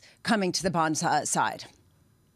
Well, Lisa, it's a great question. We're going to know very shortly with the earnings season. So that's going to be very important, how companies come to the markets, tell us what happened, what's going to happen, how they're pricing, how their expectations. So, yeah, the equities seem to have a mind of their own, but the earnings reset to bring it back down to earth, so to speak, and have more bonds and equities in sync. This is what Mike Wilson is talking about over at Morgan Stanley, and a lot of people are saying as well. But they said this in December as well, and then we got an earnings season that wasn't that great. People seem to gloss over that. Why was it not enough then to cause a sell-off, but it will be enough this earnings season? Because, Lisa, when you look at overall earnings per share for this year, they're still too high. They've got to come down. Savita, my colleague at Bank of America, she's at $200 this year. I think the consensus is $220. So we're, begrudgingly, we have to bring down the earnings estimates for 23, which then helps sets us up for 24. And I do think the markets are going to start pricing in better news for 24, but we're not there yet. Look, Joe, we're not there yet. Well, as John Ferro just mentioned, we've got X number of Fed meetings to move away from uncertainty to find clarity. Where's the Quinlan clarity meter? Is it in the summer, or do we need to go to the autumn to find Joe Quinlan-like brilliance? I don't know if that's ever going to come, Tom, but I think it's more, we got to move through the second quarter. We got to see what the earnings outlook looks like. And then we really need that confirmation whether wages you just talked about, are they actually coming down? Is inflation tracking lower, the PCE? So we're still a couple of months out in terms of really getting some hard data points that suggest the Fed is correct, on the right path, and there's no hiccups coming down the pipe. Well, there'll always be hiccups, but nothing out of the blue that strikes. So we're not there yet, but I think by summer we'll have clarity heading into 24, and that's going to be key for the market. Joe, Mike Wilson of Morgan Stanley said this earlier this week, that he sees little evidence that a new bull market has begun and believe the bear market still has unfinished business. What evidence would you see when a bull market starts? Where would you look for it? Well, I would look for the actual whites of the eyes of the recession, right? When the recession starts, typically, that's when the markets bottom out, and then we begin again. We'll see the stocks move before the economy. So, we're looking, tracking for growth first quarter. The real GDP say 1.7. If you could tell me that Q2, Q3 were going to be much weaker, negative territory, I would become more bullish, looking in and beyond 6-12 months out for equity. Okay. Joe, thanks for that. Appreciate the clarity. Joe Quinlan there of Maryland Bank of America Private Bank. On the latest, it's so weird still, Lisa, to see Mike Wilson and Marko Kolanovic on the same page, isn't it? I would agree. It's so strange. Which makes both people basically get lumped into the same category of people saying, they're always a bear, or they're always a bull, or they're always just extreme. I honestly think, though, it does indicate a consolidation of views around this sort of bearish tilt. Much of last year, Lisa, you get that note from Mike Wilson on a Sunday. And then you'd wait sort of Monday, Tuesday time, and you'd be like, okay, let's get the bullish side of things from Marco over at JP Morgan. And Tom, that's changed. They're both on the same page. Marco this week said, we expect a reversal in risk sentiment and the market retesting last year's low over the coming months. Lisa did surrogate Ferro here when you were out, John, with the plague, and Lisa featured Marco's work. No one cuts strategists slack like I do, because let me tell you, you can count the times. If ever someone says, Tom, you're so smart, just go, Tom, Brazil. I got Brazil. I got Lula. So wrong. So I'm going to cut these people some slack.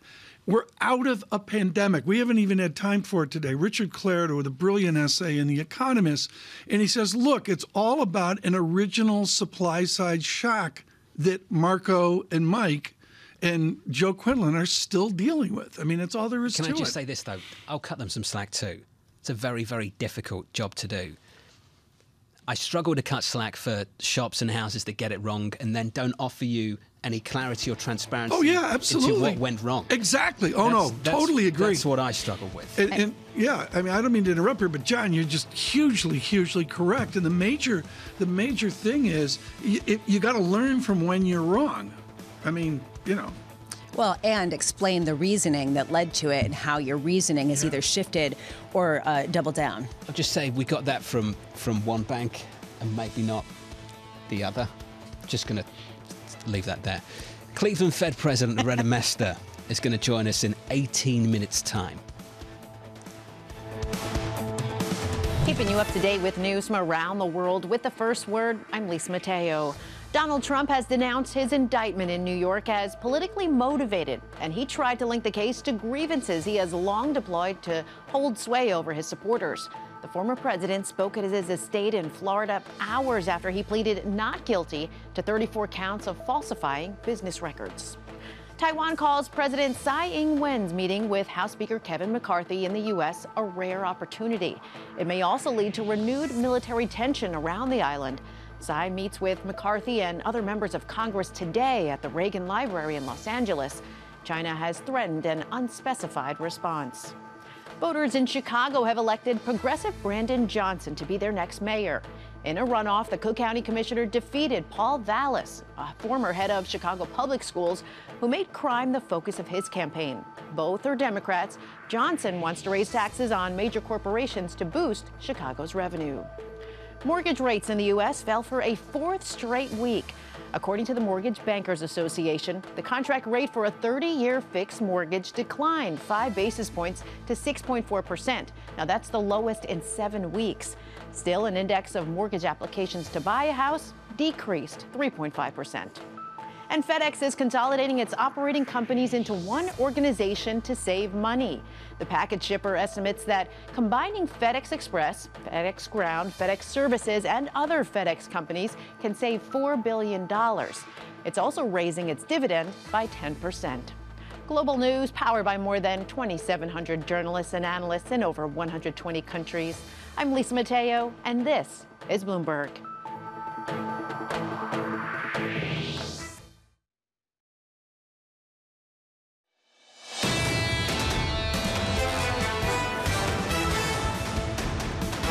Lisa with the line of the morning a couple of hours ago. We don't care about the ADP report until we do. Now we do. Now we do. Downside surprise. Mike McKee, what have you got? 145,000 is the number of jobs that ADP counted during the month of March, significantly below the forecast for 210,000. And the last month's number, which originally printed at 242, now they've revised that up to 261. Remember, with the payrolls number for the month last month, we came in at 311. Does it have any predictive power? Not a whole lot, but as one analyst put it this morning, guys, it's a jumping off point from here to the payrolls numbers. People go back and look at all of their data. I think the ISM employment numbers for services are going to be more important at 10 o'clock this morning. But a quick look at the numbers here, and it's interesting. Construction jobs, according to ADP, up 53,000. Remember, construction was dead and housing was dead and all that. But they record a lot of lost jobs, 30,000 in manufacturing, which is We've been waiting for that, and we did get a negative print from the ISM manufacturing numbers. The construction lift is all working on John's remodeling of his kitchen. They're all in there. That could be. Was that the story when I was away? Yeah. Leisure and hospitality like up 98,000, which will be stories. interesting to see again on Friday, whether we're still adding that many. Can I interrupt and ask a question here, which I think is really important Just for Wall interrupt Street? anyway. John, yeah, thank you. But John, you're expert on this.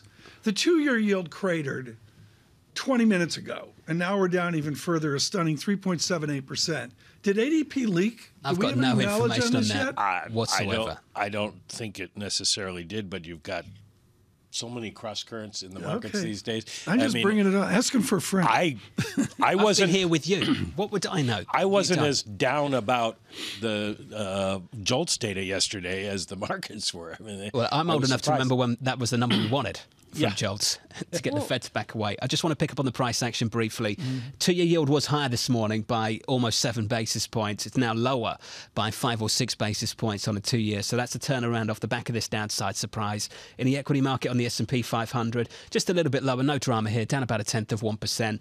But Lisa, clearly the story here is weak data, or at least downside surprise after downside surprise through much of this week, pushing through to a lower 2-year yield on the week so far. Which goes to this question that Mike just sort of implicitly brought up, which is the market trading off a conviction, a narrative that they use the data to try to justify, and they pick the weaker aspects of it and not the stronger ones? Because yes, this is a number that most people would shrug off in any other time, but we are seeing 2-year yields slightly softer on yesterday's JOLTS data. On one hand, yes, the headline number coming to the weakest, going back almost 2 years, but the number of quits going up. That was what really got to me. I mean, the data's old, but the Americans were still confident in their job prospects. And here's a bit of data out of the ADP. They now do the jobs, they do pay numbers for jobs. And job switchers saw a 14.2% increase in their incomes in the month of March. That's on an annualized basis. Job stayers, 6.9%. So ADP still finds wage pressures out there. I think we've got to remember the nature of the market we're in right now. And Mike, I think you can speak to this. This data is about getting an understanding of the condition of the economy going into the banking stress. And for that matter, I think a lot of people are willing to ignore any sign of resilience and embrace signs of weakness, because that's ultimately where the bias is at the moment. They believe that's where we're going. Yeah. Well, that's why it'll be interesting to see what happens on Friday with the jobs numbers. If the jobs numbers are strong, does that cause a Wall Street rethink? It's not going to cause a Fed rethink, and I will bet you right now I'll do a Karnak the Magnificent forecast on an answer we're going to get. Tom will explain that to you. John Carson about 12:10 midnight, I would say. But if I ask her, have you made up your mind? I'm sure she's going to say we're waiting for the data. And it was like Jim Bullard told me on Monday. Right. He said, we don't have to make a decision until May 3rd, so why would we, given all the data that's still out there? The insight, Mike, I've had in this hugely uncertain blur, and your great work, may I say, with the Federal Reserve of Boston, of St. Louis, a Cardinals game you went to, was I actually was watching the Cardinals, looking behind home plate to see if you could see if you were I don't in get paid seats. enough. No, you're the only one that can sit in those seats. And now Cleveland, but you're really working these smart people on what they're doing. And to me, what time stood still was David Kelly over at J.P. Morgan saying we are going to see negative non-farm payrolls. How does Loretta Mester's world change if we get 1, 2, dare I say 3 months in a row of negative non-farm payrolls somewhere out there? Well, I don't see that happening at least in the short term, but if it did happen, then we would definitely be having the conversation about rate cuts, because if you were seeing jobs lost on a significantly sequential basis, it would tell you the economy is in recession. What John was just talking about, and this is, I think, is really important, that people believe that the data is all backward-looking that we're getting now, and that it sets the stage for where we're heading because of tighter lending conditions. Is that how Fed officials look at it? Are they going to speak to that in not only the meeting, but when you talk to Loretta Mester in just a couple of minutes? Yeah, they know that the data are the rearview mirror, essentially. They're looking at all kinds of data. There are more timely private sector data sets that they're looking at these days and that the government is using. They have incorporated some of those into the BEA and BLS numbers that come out. But they know they're looking backwards, so they have to extrapolate forward. The big number, the ISM services, core services, ex-housing, that's in the Conference Board's index of lagging indicators. So while that is an important number for them, it is not something that is particularly timely at the moment. We've got to get to the balance of risk question, Mike. There's been a belief for much of the last year that the risk of doing too little outweighed the risk of doing too much. Given the nature of the shock in the last month, does the risk of doing too much now outweigh the risk of doing too little? Well, that's a good question for President Mester that I can put to her. I think that they would have told you at the last Fed meeting, Jay Powell would have said that the balance of risks is very finely balanced at this point. We don't know, and they don't know, whether we're going to see a significant tightening in credit because it had already happened. The last senior loan officer survey out in January showed 43% of the banks had tightened their credit standards. So do they need to go much further, or was this really about a couple of banks that had management problems? If we're in the moment of we don't know, for every single meeting of the last year, that meant hike. Now, does it mean pause? That's what I'm trying to work out. They're in the risk management business. If you don't know, is the prudent course of action on May 3rd, if you don't have sufficient information, to pause, to wait? Yeah, that's kind of the decision they're up to now. Jim Bullard wants to go all the way up to close to 6%, but most of the others are in the 5.1% cap. That's the median, which would be one more move. And their modeling has told them that that is probably where they need to be. You look at the statistics, and the Fed has always raised the Fed funds rate above the level of inflation. When we've had a situation where they're trying to bring inflation down, and they've just gotten even with it now, basically, if you're looking at the PCE numbers. So one more move would make them more restrictive, and they probably at that point will start thinking about the idea of a pause. It's just not simple anymore, though, Mike, because Fed funds alone doesn't tell you about how tight things are, because now it's Fed funds plus banking stress, which was clearly the direction of travel at the last Fed meeting. Yeah, it's something you have to add into the discussion because the Fed is also looking at the cumulative effect of all of the rate increases that they've done. You don't buy a car every day, you don't buy a house every day. Companies don't decide to invest in a plant or additional software every day.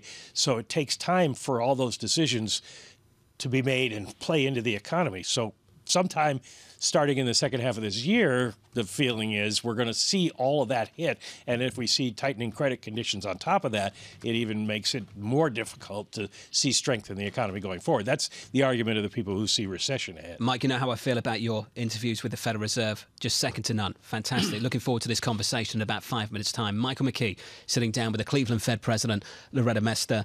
Lisa, you're going to love this quote. It comes from Connor Sen of Bloomberg Opinion. The economy is guilty until proven innocent in the eyes of fixed income investors at the moment. Doesn't that capture things? Absolutely. They see this economy as rapidly slowing and decelerating. My question is, we keep talking about the Fed being more concerned about inflation.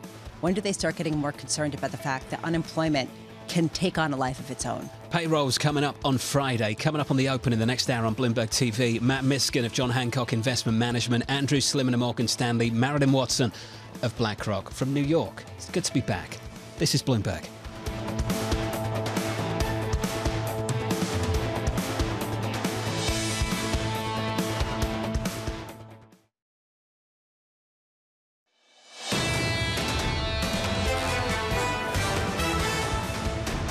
Bloomberg Surveillance, Lisa Abramowicz and Tom Keene, John Ferro preparing for the next hour of festivities here. And it is markets on the move off ADP data. They moved earlier and then moved ever more so on a weaker statistic. And Lisa, a 2-year yield from a 4.10 blowing through the recent support. And technically it's 3.76% on the 2-year yield. I would suggest in the recent weeks and months, this is new territory. It is right now the lowest, if it were to close here, since September of 2022. It raises this question: what is the bond market that other asset classes haven't woken up to yet, and the Fed officials themselves haven't necessarily seen? Everyone will get out their Newtonian calculus today to look at that 2-year yield. They'll go to logs. So Michael McKee and I we really don't do that. Bramo doesn't really do that. But someone that can go to logs and look at the rates of change of our economy is Loretta Mester of the Cleveland Fed. She is definitive in mathematics out of Columbia and Princeton, and joins our Michael McKee here at our world headquarters. Michael? Thank you very much, Tom, and we'd like to welcome Cleveland Fed President Loretta Mester to our viewers and listeners worldwide here on Bloomberg. Tom said you're the math expert. You look at the ADP numbers, we might as well start with that because it's just out 145,000. I know there's questions about their methodology or what it means, but what do you take away from it?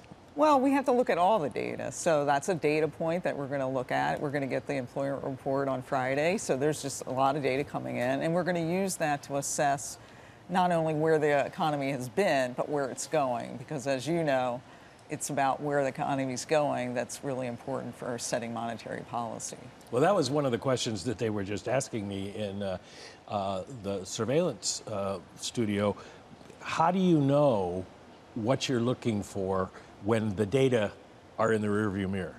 Well, you know, the data in the rearview mirror is important because it tells you something about where the economy is going. So you don't throw that data away, but you also have to do a lot of other kind of reconnaissance. So, you know, the nice thing about having Federal Reserve banks across the country is that we can talk to contacts in our districts, you know, whether it be labor market contacts or business contacts, to really find out what's happening on the ground at the moment. And that information, anecdotal information, is very helpful as well. And then we do surveys and other kinds of more timely information. So all of that goes into sort of formulating monetary policy. So I think it's wrong to think like, oh, we're looking only in the rearview mirror at data that's from a month ago or 2 months ago. That data is actually helpful for looking at trends. And then we also augment that with other data about what's really happening on the ground, on Main Street, for businesses that have to cope with this economy. Well, what's happening on Main Street? Yeah. But it's kind of two parts. In general, what are you hearing? And then what are you hearing from bankers in your district about credit quality? Right.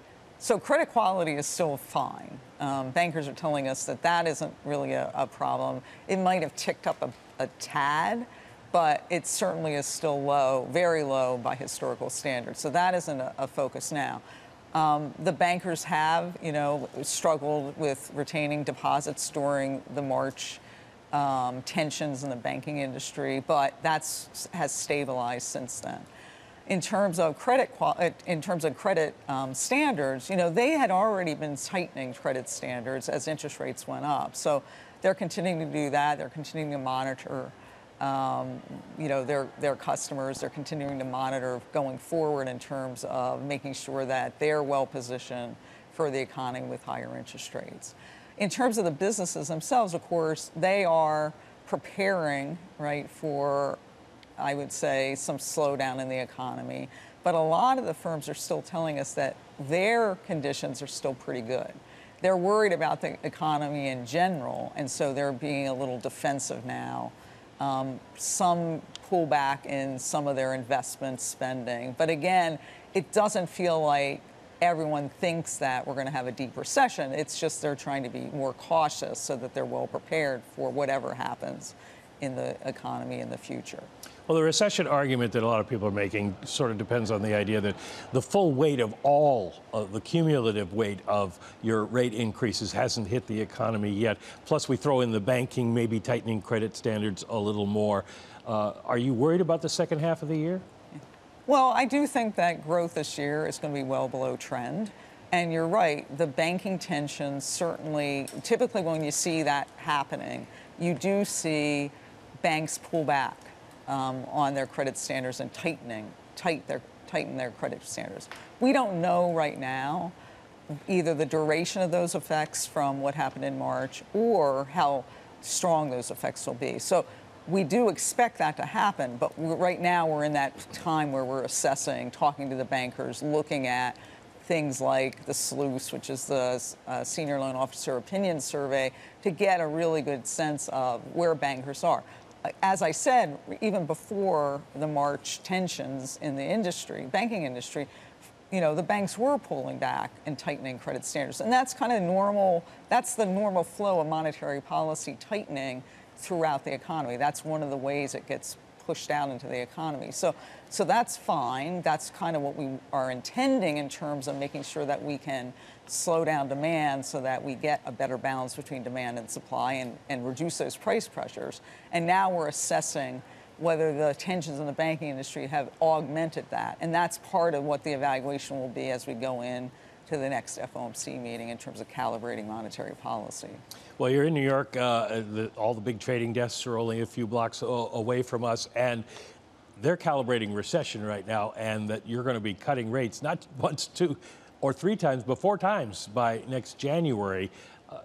How do you process that view versus yours? Well, you know, we've seen periods where the markets have one view of what's going to happen in the economy and the Fed has another view. And, you know, we certainly take information from that. You know, we see what they're doing and we're saying, okay, that's their view of what's happening. We have our own forecast. We just put out forecasts at the last FOMC meeting.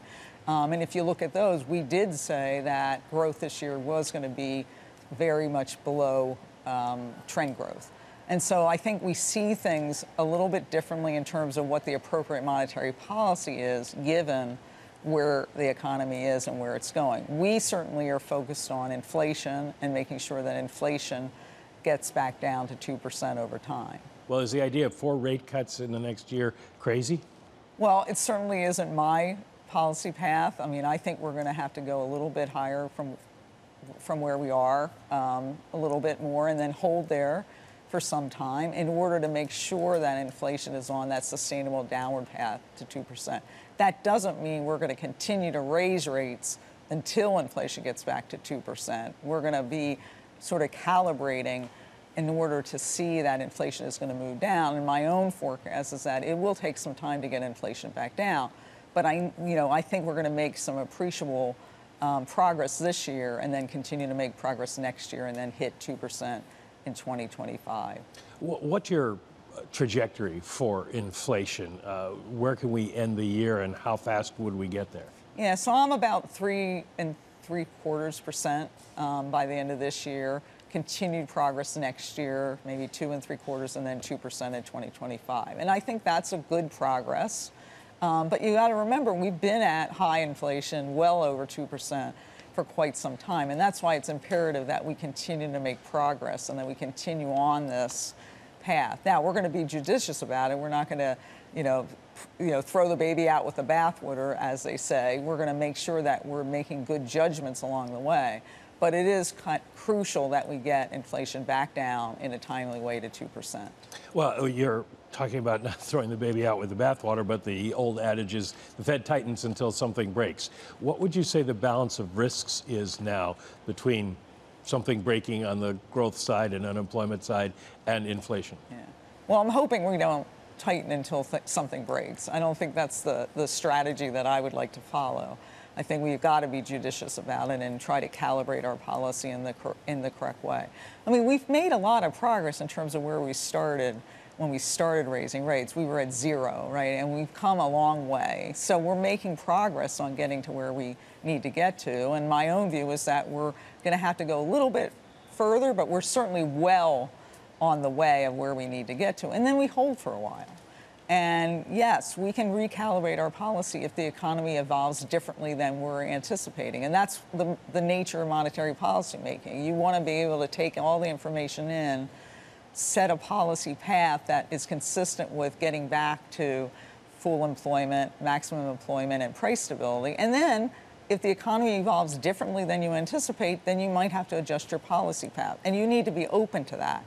And especially in a situation like this where there is high uncertainty.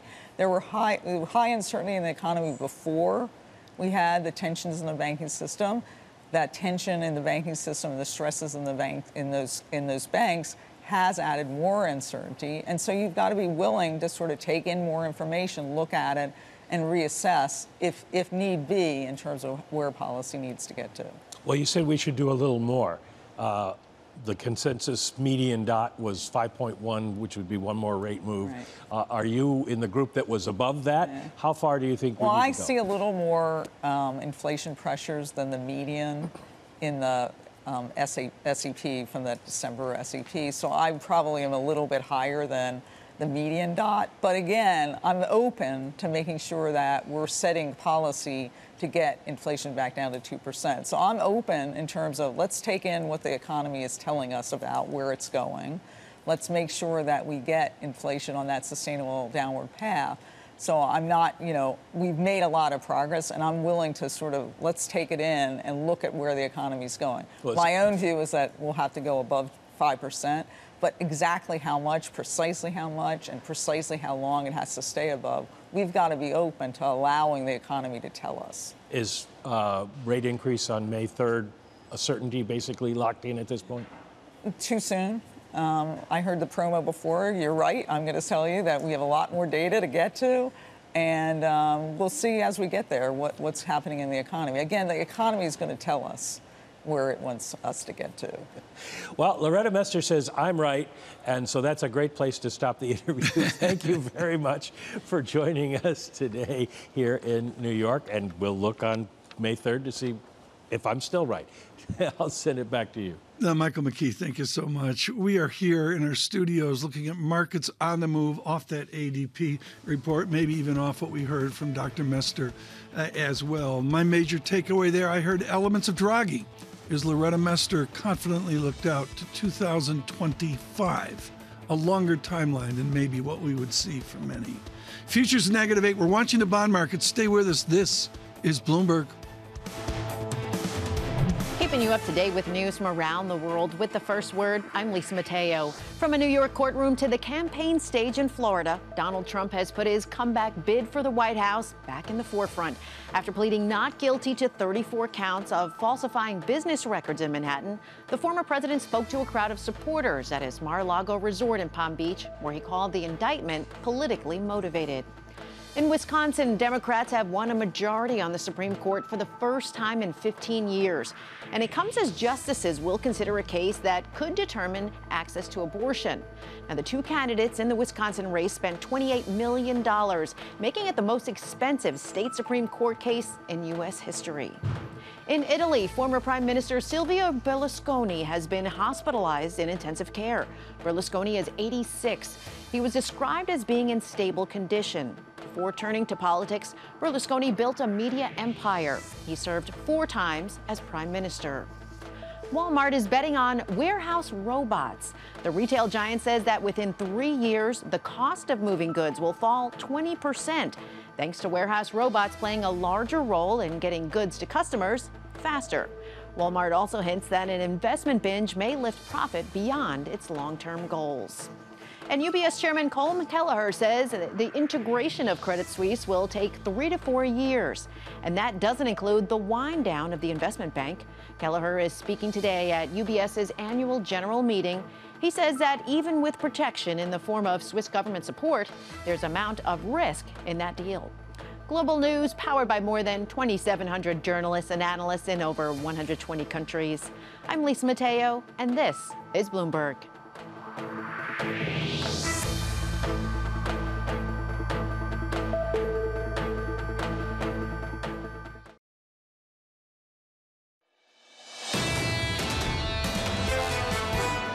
In terms of the businesses themselves, of course, they are preparing, right, for, I would say, some slowdown in the economy. But a lot of the firms are still telling us that their conditions are still pretty good. The president of the Cleveland Fed with wonderful concision there. I really can't say the joy I have when I listen to Loretta Mester of Columbia, Barnard of a long time ago, and Princeton as well in mathematics. Just a huge clarity there. And Lisa, before we get to our esteemed guest here, following on from Mike McKee's conversation, Claudia Sahm, stay with us, folks, on radio and television. Claudia Sahm will be with us in a moment. There was a Draghi-esque moment there where she extended out her timeline, I think somewhat courageously, to 2025. I mean, it was on the edge of Mario. It's going to take a long time to get inflation down. That was the takeaway from her. Still seeing plenty of dynamism in the U.S. economy. saying to Michael McKee, the market has its view, we have ours, they are different, we are sticking with ours for now. That is the tension really setting up the market, Tom. It'll be interesting to see. One of the great joys of speaking with Claudia Sahm, yes, a former Fed economist in Sahm Consulting and writing for Bloomberg Opinion, and always controversial. I got 8 ways to go here, folks. And I'm going to go to the Sahm you don't know, which is she voraciously reads top flight Fed research. Claudia Sahm, you go to San Francisco and Adam Shapiro, and you say his mix of what is driving this inflation is something we need to focus on. And that is the part of inflation off of the pandemic that is supply driven or supply side. Explain that. I think a big mistake that we're making at this point is acting like we can use past relationships in the economy to tell us what to do. Right? The pandemic was extremely disruptive, and we see that across many of our peer countries. Set aside monetary policy, set aside fiscal policy, and I'm concerned as time passes that that gets pushed to the side, and that's why I go to Adam Shapiro's research. I think he is one of many who is carefully trying to figure out that supply, that demand.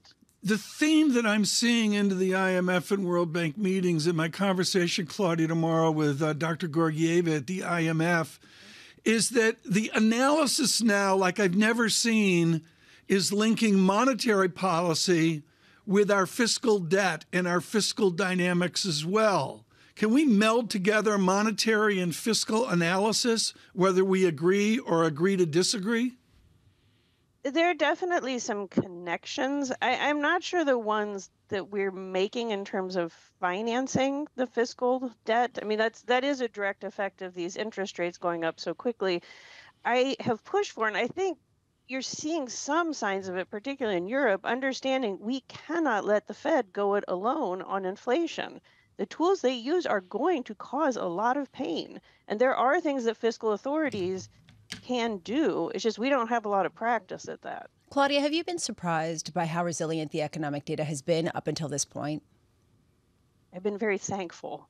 I mean, the Fed is trying to get a slow path back to inflation down. So no recession, no severe recession. That's where markets disagree with them.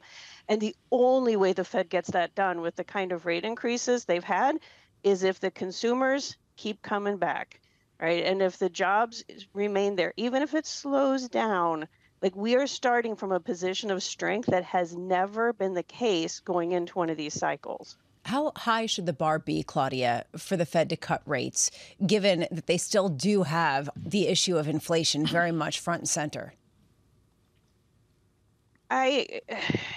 Again, we have this disagreement about what kind of recession, if any, we're faced. I think if we go into a severe recession and the Fed holds on to this, we must stay the course no matter what, that would be a big mistake. But I take them at their word. I really do. They are going to keep at this until inflation is moving down 2%, whether I agree with that or not. Tell me about the speeds that we're with right now. Gita Gopinath at the IMF talks about this, I think it's like a general policy English, if you will, for Newtonian calculus. The rates of change right now, including the huge surge we saw in interest rates, has to be front and center. What are those speeds right now that we're seeing in interest rates as it folds into Fed policy? This is one contention I have with how the Fed thinks about the interest rates. They're very focused on the level, like getting the inflation-adjusted Fed funds rate above, and it's like, come on, like you raised interest rates so quickly. We know interest rate risk is there. That if we don't learn any lesson from Silicon Valley Bank in terms of the interest rate risk and monetary policy, that is an absolutely missed opportunity. And as Loretta Mester was saying, we see the effects in the standards, the lending standards. It is there. It's coming. The last place it shows up is inflation. But we know it's in train. I want to cite this carefully off of Gopinath's work. We'll be talking with Gita Gopinath here next week at the IMF. Gita Gopinath talking about the speed effects that are out there. What would be the effect, Dr. Sahm, of lower rates or a pause, dare I say? How about pause? Would our world fall apart? No. I think it would give the world a chance to catch up. with what the Fed has been doing. Jay Powell has been very clear. Have started a disinflationary cycle. We know it's coming in housing, that just is a lag. Just let everybody catch up. This is a speed issue. The Fed went really fast. There is an argument for it.